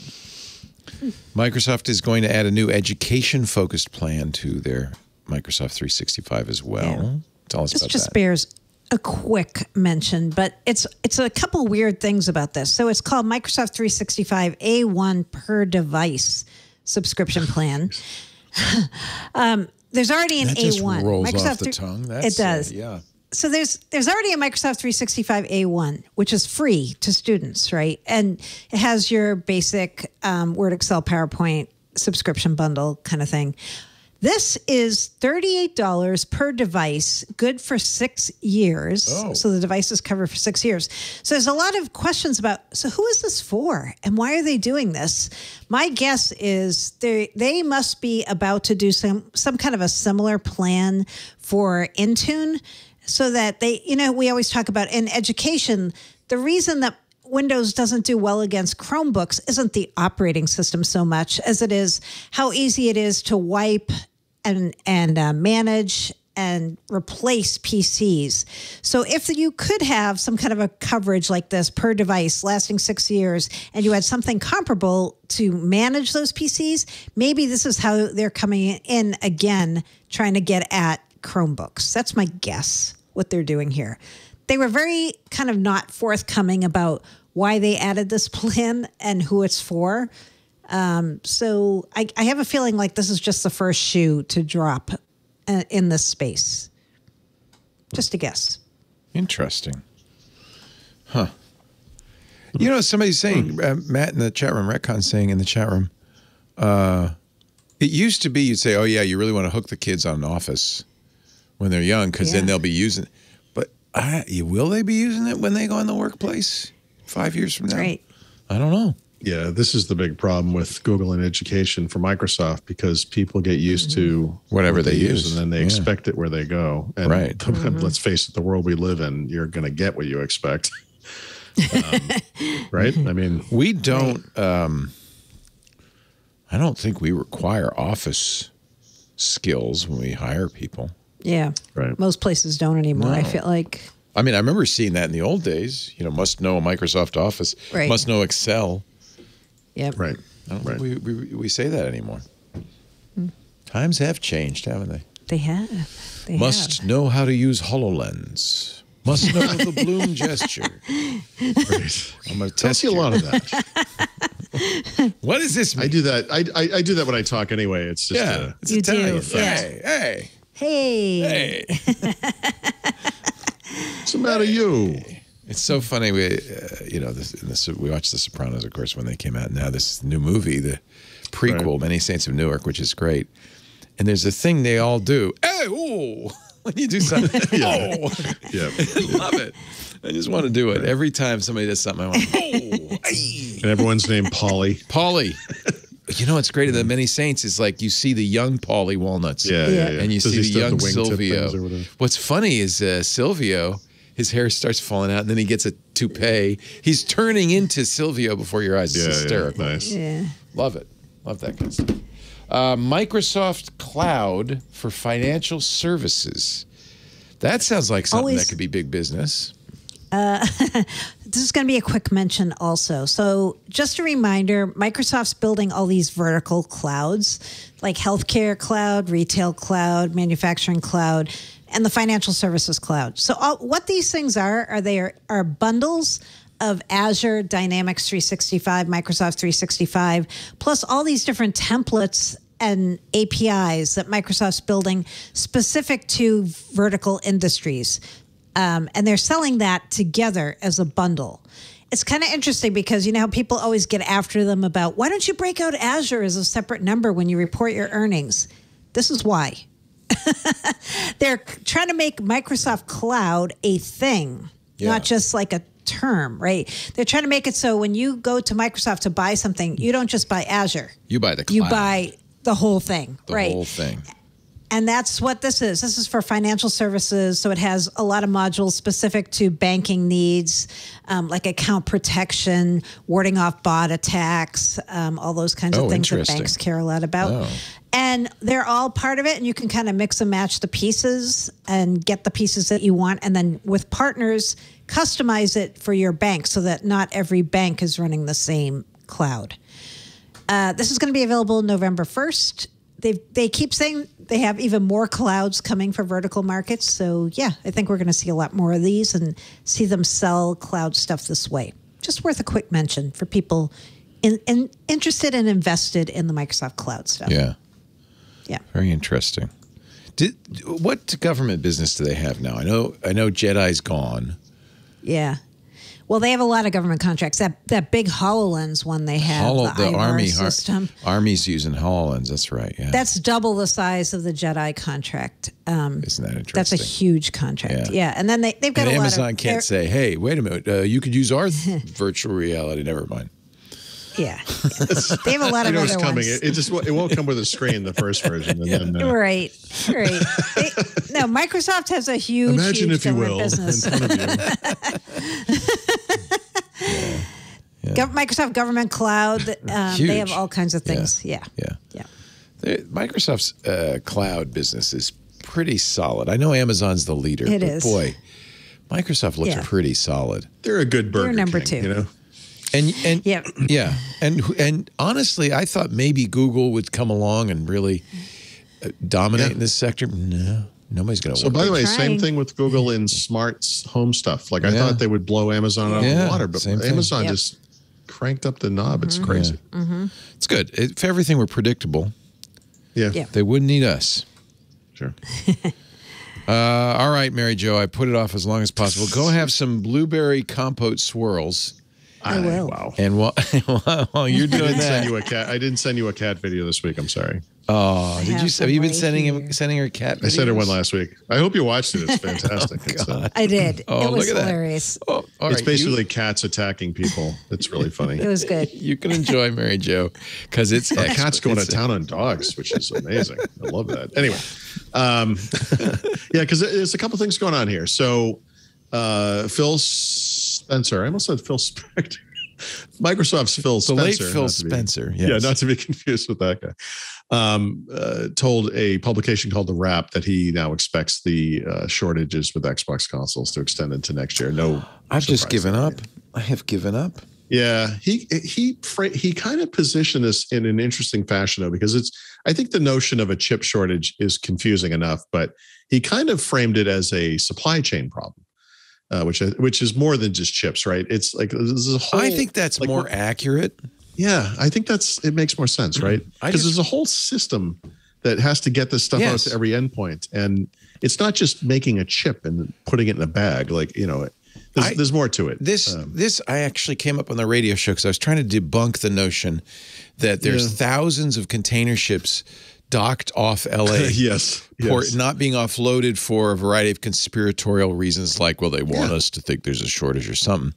And in fact, it's not the case. They're loading them, unloading them as fast as they can and as fast as they ever have.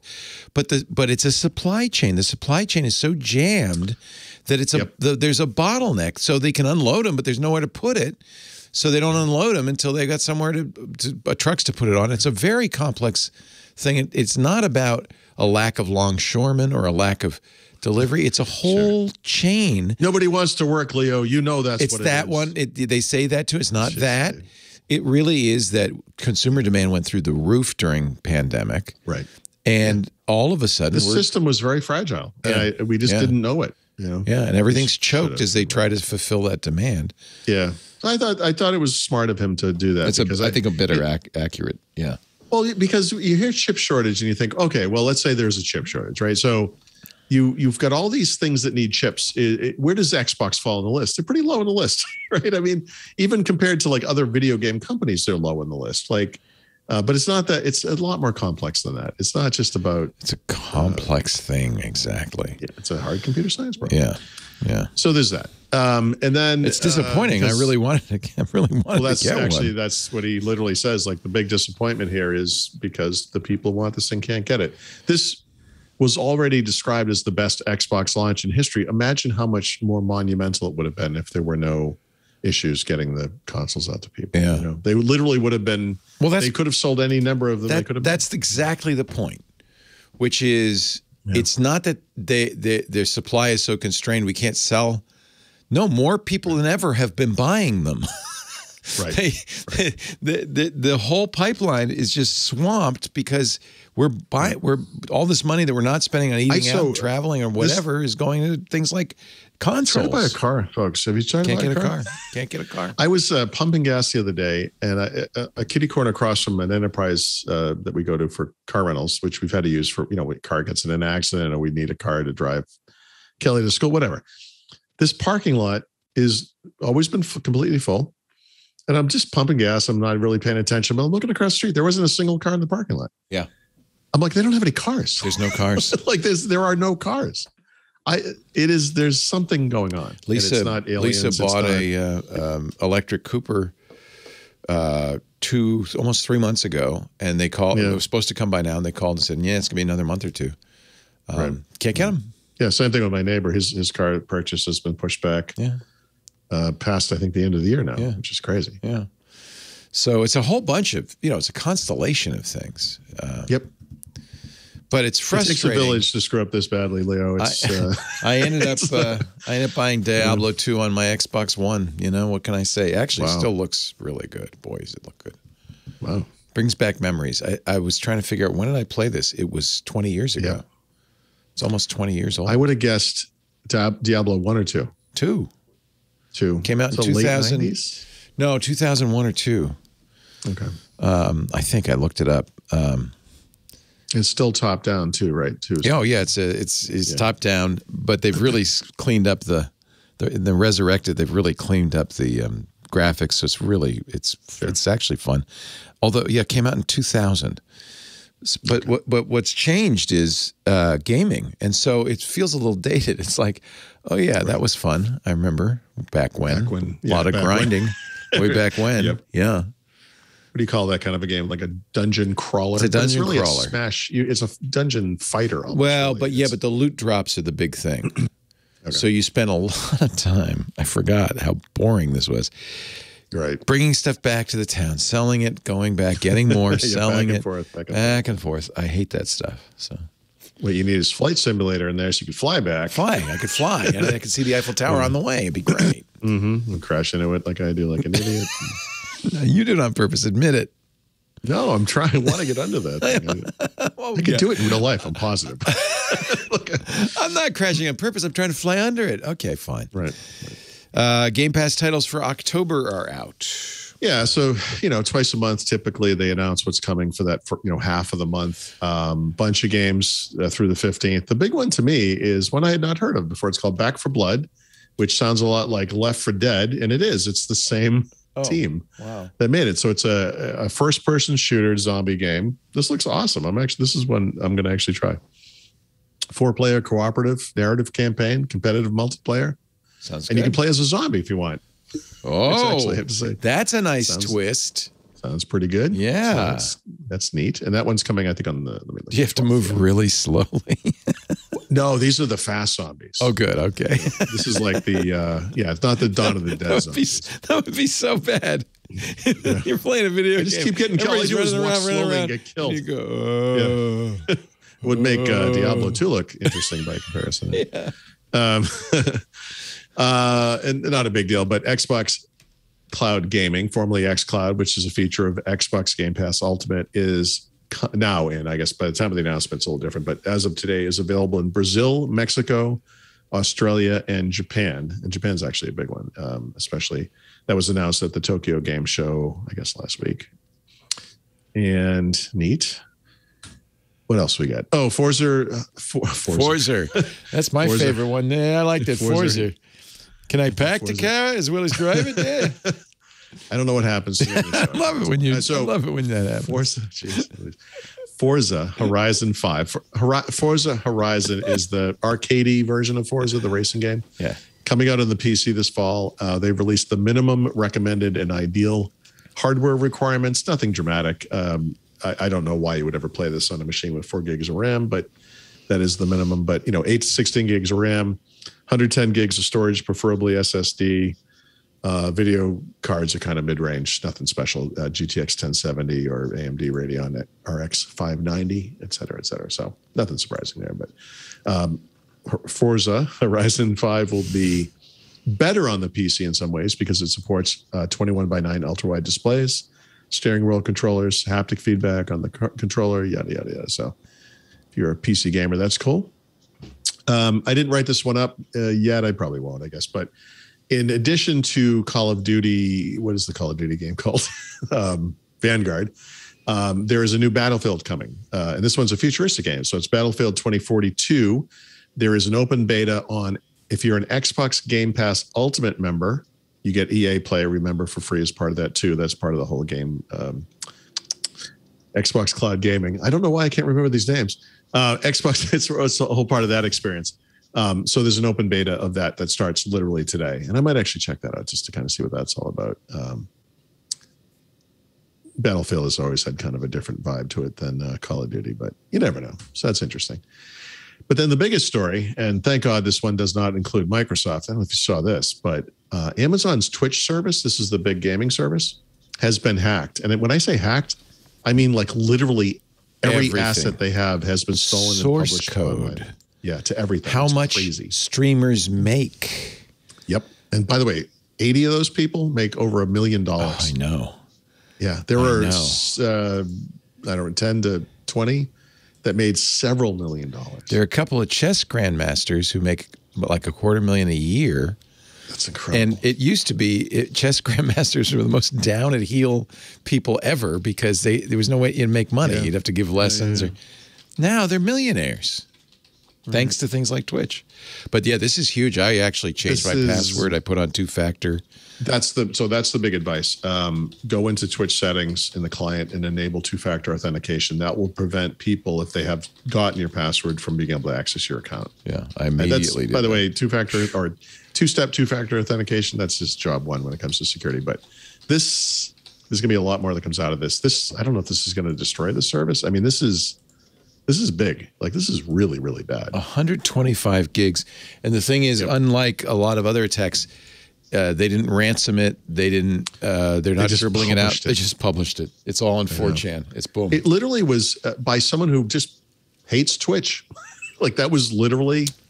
Yeah, the attacker said they wanted to, quote, foster more disruption and competition in the online video streaming space, and because Twitch's community is, quote, a disgusting, toxic cesspool. Right. Wow. I mean, look, so is Twitter, but so is everything. I don't know. It's everything online. Facebook. That's called the world. I don't know if there's a streaming platform that is not a toxic cesspool.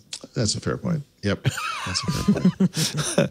I see a lot of hate on Xbox Live. I can say that for sure. Everywhere. So humans are awful. And when they can be anonymously awful, no consequences, no punch in the nose imminent. It's just the best. They go. Yeah. And I think it's young people who have yet to learn that, there's a personal I'm terrible online too, Leo. It's not just young people. Are you really? Are you really? He is. I block him every week. I'm a monster. I don't want to play videos. Call of Duty. I'm the worst. Yeah. Really? Are you? Oh, I will haunt you for the rest of your life if you steal one of my kills. Yeah, I'm terrible. Everyone's terrible. You have to be terrible. How else could you do it? Call of Duty is the game that took a game called Team Deathmatch and turned it into a game that you compete against the people you're teamed with. It is just, there's no niceness occurring. I just want to say my Valheim stream on Twitch, Valheim Primetime, is G-rated. It's very mild. Well, there's a little bit of killing of goblins and things, but other than that, that's okay. That's a guilt-free kill. Yeah, it's not a very bloody game. Mostly, I'm just cooking and building. It's like really boring. In fact, I haven't streamed lately because I've been spending so much time cooking. I don't understand the games you play, but that's okay. It's so boring. It's something for everybody. It's not for everybody. Yeah, it is. It's Minecraft for Vikings is what it is. It's grown-up Minecraft. All right. Yeah, that Twitch story. That's tough. I think more is going to come out over time. It's not good. And it actually hurts my Amazon because they're an Amazon service. Right. If Amazon can't keep that stuff well, safe, you know what, though? So this is going to be part of the story. I don't know how Twitch was run. It could have been like LinkedIn, right? They could have had their own thing going on. So who knows? Hopefully this doesn't point to problems with Amazon's broader infrastructure. God. Well, yeah, I mean, Twitch goes back. It was Justin TV, remember? Yeah. We knew Justin. That's where Justine started. She was a early streamer on Justin TV. So AWS is used to host and deliver content for Twitch.tv. Oh boy. And right, but we don't.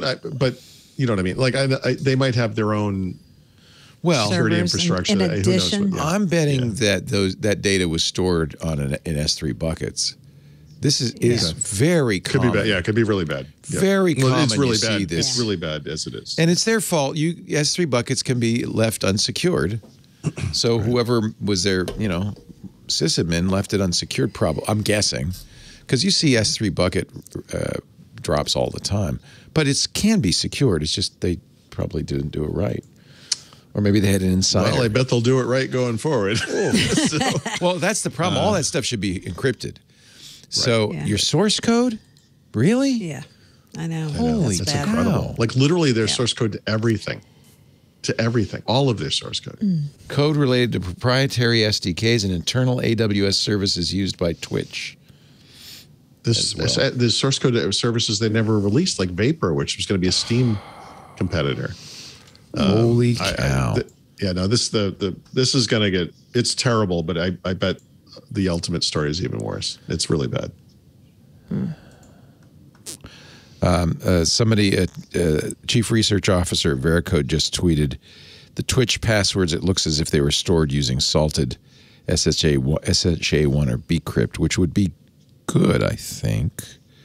Okay. Yeah, it did. Yeah, the initial story did say that the passwords are encrypted, but again, just as this should be the little nudge everyone needs to turn on 2FA. Yeah. Yeah. Oh, I did. And you should have it on anyway. I changed from password to another really long one. I don't want anybody stealing my Valheim primetime. Twitch.tv/ClubTwit. Watch it. Well, not today. Wait a No, not now. No, I'm not doing it. I haven't streamed in ages, actually. I got to get back to it. Let's take a little break. When we come back, we will do the back of the book, the tips, the tricks, the code names, and the beer. Ooh, perfect timing. If you like, what was that? Bloomberry Compote Swirls? Bloomberry Compote Swirls. I don't think that was it. You will love this beer. Yeah. I don't think that was it. Oh, boy. Our show today brought to you by PlexTrack, the purple teaming platform. A security management platform probably is better. In fact, boy, maybe Twitch ought to look into this. PlexTrack brings you better reports, deeper assessments, more insights. If you're spending hours and hours reporting security issues and you feel like it's getting you nowhere, if you're buried in data but still can't get a full picture of your security posture to prioritize your remediation effort, this is a solution for you. PlexTrack empowers continuous assessment, automated workflow, and effective collaboration between teams to help cybersecurity professionals do more in less time. But when you hear about these breaches, you realize you have the toughest job in the world. But there's help is available.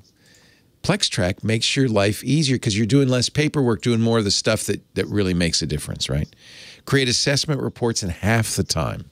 Centralize your remediation efforts across all your scans and assessments and audits through powerful risk visualizations, scanner and ticketing integrations, and enhanced analytics to effectively communicate risks in real time. Whether you're on the red team or the blue team, there's a PlexTrack for every security professional to save time and get the work done right. And right now. And boy, after Facebook on Monday and Twitch on Wednesday, there's probably a little heightened awareness, shall we say, in the front office. Maybe you could talk to them about getting PlexTrack. Now would be the time. If you're on the red team, you'll love it because you can import findings from pretty much every vulnerability scanner out there. And when you do it, you can include screenshots and videos, and it formats automatically. It's beautiful. You'll spend less time typing, more time doing the stuff that makes the difference. You can create customized templates. You can export it to Word with a click. Streamline the entire report writing process. You'll deliver better reports faster. Saves you time, but it's also great for the blue team because better reports means their job is easier.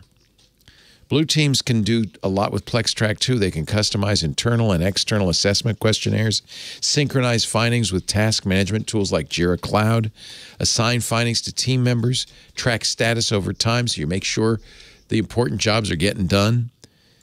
And this is really important but very useful. Provide attestation of your security posture with robust analytics. Bring that to the C-suite. They'll appreciate it, trust me. Of course, it all comes down to results, and PlexTrack helps you do your job better so you get better results. Whether you're with a small to medium-sized security consultancy, maybe you're a full-scale MSSP, maybe you're a large enterprise, doesn't matter. Security teams of all sizes and specialties will work more effectively and more efficiently with PlexTrack.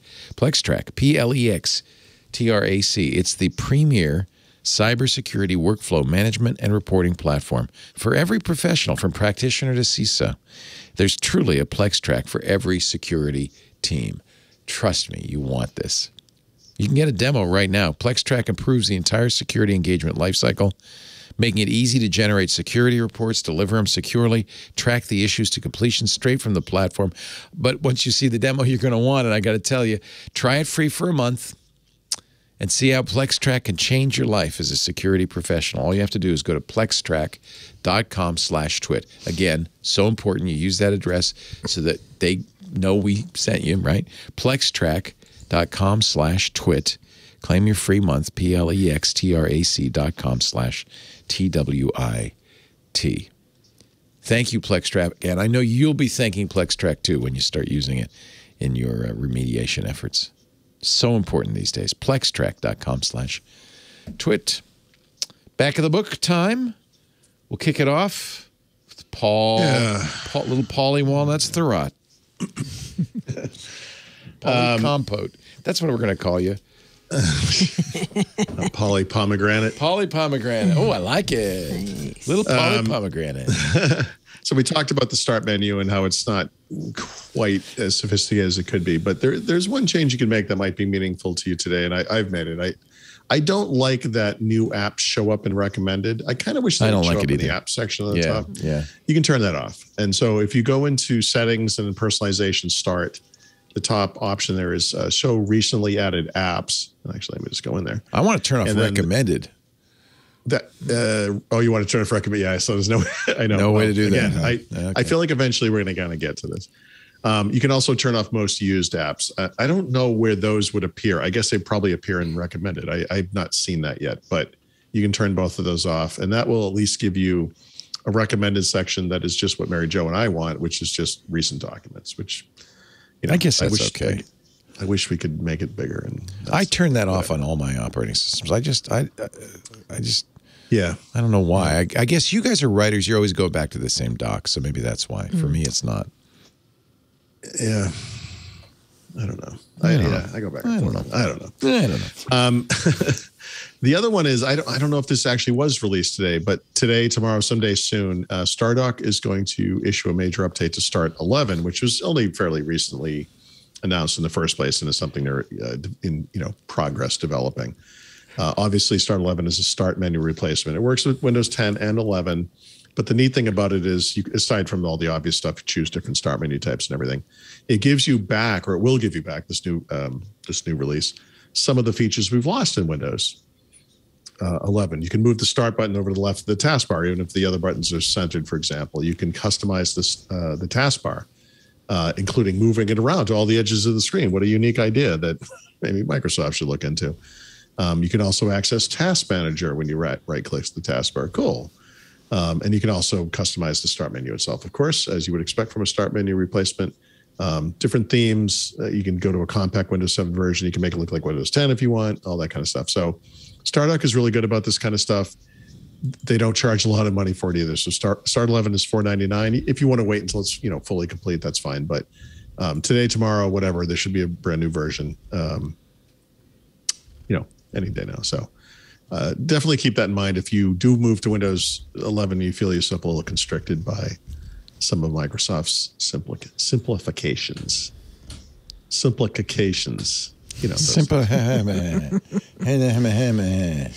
That's good. Brad's doing his job. Yes. Yep. Have you talked to him? You talk to him every week talk to him every day for String Daily. Yeah. He is the person. He's happy over there. I hope he isn't kind of. No, of course. Yeah, no, I think he's bastard. Yeah, he is a bastard. He's a bastard. He'll do good. Yeah, but I mean, clearly he it was the right time to go to StarDock. Yeah, I think. I know. Yep. Holy cow. Well, a big part of it is you can work virtually now, and I think nice. This is something he might have done in the past, but he would have had to have moved to wherever they are in Michigan or whatever. Nice. All right, good. Winter's terrible enough in Ohio, so now I can work from home. Good. Yep. Mary Jo Foley, let's kick things off with your enterprise pick of the week. Right. So we mentioned that most enterprises probably won't be adopting Windows 11 right away. But here's the surprising thing. Microsoft is acting like they will, and they're already making all the usual deployment tools for businesses, like their new group policy options, their Microsoft Intune settings, all this stuff, available to businesses so that they can start managing their employees' Windows 11 deployments. And one of the big ones, they often kind of lag a little bit in delivering, but it's out now, is called the Windows 11 Security Baseline. So every time Microsoft puts out a new version of Windows, they put out this thing called the Security Baseline. And what that is a group of Microsoft recommended and tested security settings, and they go through each one and explain what the security impact is so that you don't have to go as an IT pro through all the different possible settings and figure out what things you should turn on and what things you don't need. So this is already out as of, I think, yesterday or today. If you're somebody in an enterprise who may be starting to test Windows 11 or have a small group of your employees on Windows 11, you can go get the security baseline right now for it. Okay. Surprising. Hey, get your security baseline here. Right now. Code name of the week. Okay. So here's a code name I have stumbled upon that I don't know a lot about, but I'm going to throw it out there anyway. And maybe anyone who's listening who knows more can throw some more information my way. The code name is Beluga. And Beluga has to do with the Microsoft WebXT team. So the WebXT team is the folks who do Bing, MSN, and Edge. They're the people who brought you the widgets in Windows 11. If you like them or hate them, blame the WebXT team. You know where they live, Mary Jo? Can we find them? Yeah, I would like to know. So this Beluga thing has to do with, quote, delivering new customer experiences, which might mean more widgets or different kinds of widgets. It might mean something completely different.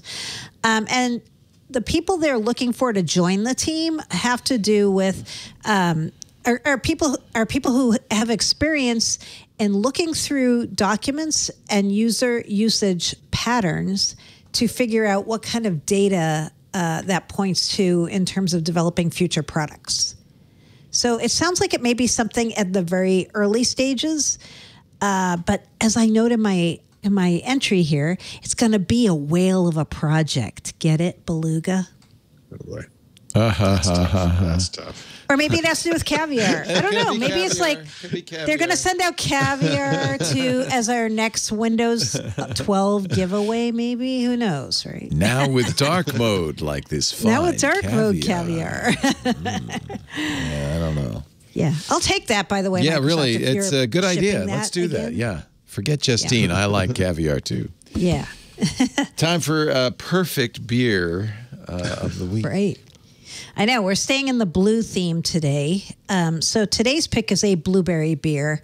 And if you've ever had blueberry beers, a lot of them are really sweet and like taste like fake blueberries, which is not optimal. Ew. But this one that is my pick today from Transmitter in Brooklyn, called the S1X Wild Blueberry Saison, is perfect.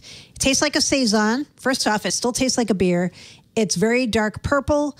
It does have some blueberry flavor, but totally not sweet.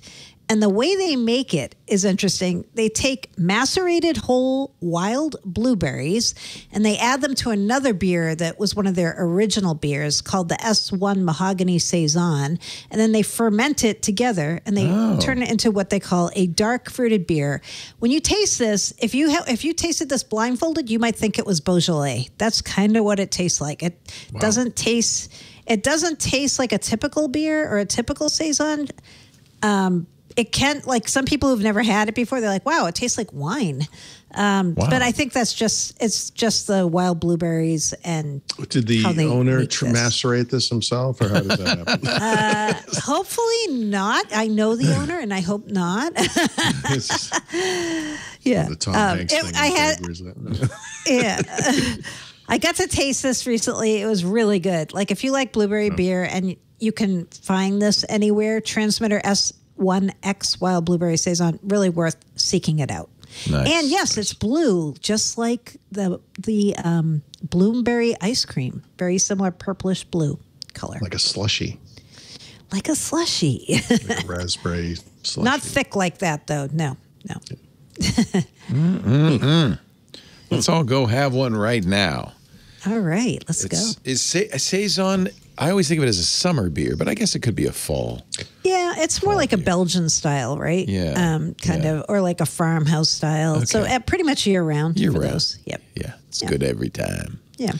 Mary Jo Foley, she is right now at allaboutmicrosoft.com, her ZDNet blog, but that's just because she isn't writing a book with Paul yet. No. Or ever. All about Microsoft. It's a thankless job. I'd love to involve you in it. No. Share the pain. Paul Thurrott, Thurrott.com is his website, of course. Become a premium member. There's lots of great stuff behind the paywall there. Highly recommend it. And, of course, his book, The Field Guide to Windows 10, is available at leanpub.com. And stay tuned, Field Guide to Windows 11. So what do you think? How soon before that comes out? I had hoped to have something by now, honestly, but I've completely restructured the book, which in retrospect might have been a mistake. But I started with a chapter I called What's New in Windows 10, 11. And then I realized that's a huge mistake because that's like most of the book. So I chopped it up and I just kind of went back to it. It's just taking longer than I wanted to. Soon, in other words. Yeah, this year, certainly. All right. Good. No more travels for you until you finish your book. Well, actually, I will be traveling. Oh, yeah? Where are you going? Paris at the end of the month. Ooh. That's that song, isn't it? Halloween in Paris. No, I'll be back before Halloween, but yeah, just before Halloween. Cool. Wow, well, nice. That's exciting. It's a year and a half late, but yes. Yeah, I know. Well, pay a visit to Notre Dame and let us know how the reconstruction is going. I'm curious. Yep. Yeah, we're desperate to be going ourselves. We'll be going to Oaxaca for Halloween. That's going to be fun. Yeah, that's awesome. Oh, yeah. Day of the Dead. Nice. That'll be really great. That's a couple of weeks off. Any events coming up that we should know about? I don't think so, right? Ignite is next month? Actually. Oh? Yeah, so we're going to partake in Ignite to some degree. So we'll have more details about that soon. Okay, good. Yeah. Good to hear. That's not till November, though. First week in November. Yeah, beginning of November, right? Yeah, November. I hate to tell you, Mary Jo, that's just a month off. It's not that far I know. away. Yeah. I was looking at the calendar. I'm like, wait, that's only a few weeks from now. Yeah. It's kind of, I don't know what happened. I know, it's creeping up. Yeah. It's going to be 2022 before you know it. I know. Okay. On that note, thank you too, and keep up the good work. We will re-adjourn here. Resume the broadcast 11 a.m. Pacific, 2 p.m. Eastern Time next Wednesday and every Wednesday. That's 1800 UTC. You can watch us do it live at twit.tv/live. There's live audio and video streams there. If you're watching live, chat live. The free chat is irc.twit.tv. There's also the Club Twit chat. There's a Discord server for that. In fact, there's conversations going on about just about everything under the sun. We also have ad-free versions of all of our shows for Club Twit members. And we have a Club Twit Plus feed. That feed will feature our AMA with Steve Gibson, which is coming up on Friday. If you're not a member of Club Twit, you really do want to join now. Get a chance to ask Steve those questions you've always wanted to ask. That'll be, I'm not sure what the time is, but we'll if you join, we'll get that to you. Joining Club Twit is easy. It's $7 a month. It's month to month. So, you could join and quit if you want, if you just want to hear Steve. Club Twit is at twit.tv/clubtwit for all the information there. Paul and I will be going on a cruise in a year, July 2022. Gosh, that's creeping up too. That's going to be here before we know it. I got to pick my excursions. I will send you the list of excursions. In fact, I want to publish it on the feed because I think there are people who want to go on the excursions with us. We're going to keep meaning to some photo tours. Oh, wait till you see the thing. Oh my gosh, the excursions look fantastic. Yep. So, we're going to definitely do some photo walks. There's a cocktail party to welcome you and to say goodbye. Paul and Stephanie and Lisa and I will be at that. And of course, we're doing a lecture at some point in the middle. And then I think we're going to do some other events kind of informally. Sure.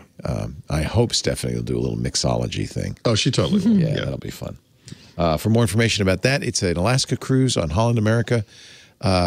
July, I think 22nd, but details are at cruise.twit.tv. It's a 1-week cruise. We'd love to have you aboard. It'll be a lot of fun. All Twit fans. Club Twit at twit.tv/clubtwit. And even if you're not a member, that's fine. Cruise.twit.tv. We have on-demand copies of the show at our website, twit.tv/WW. We also have a YouTube channel dedicated to Windows Weekly. You can watch the videos there. Best thing to do is subscribe in your favorite podcast client. That way you'll get it automatically the minute it's available. And if that podcast client should allow reviews, please leave us a 5-star review. Let the world know about Windows Weekly, about Paul and Mary Jo and the great job they do. Thanks, everybody. We'll see you next time on Windows Weekly. Bye-bye.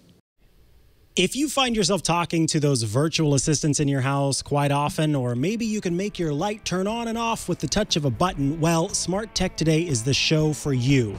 Join Matthew Casanelli and myself, Micah Sargent, every week as we talk all about smart stuff and the fun that comes along with it.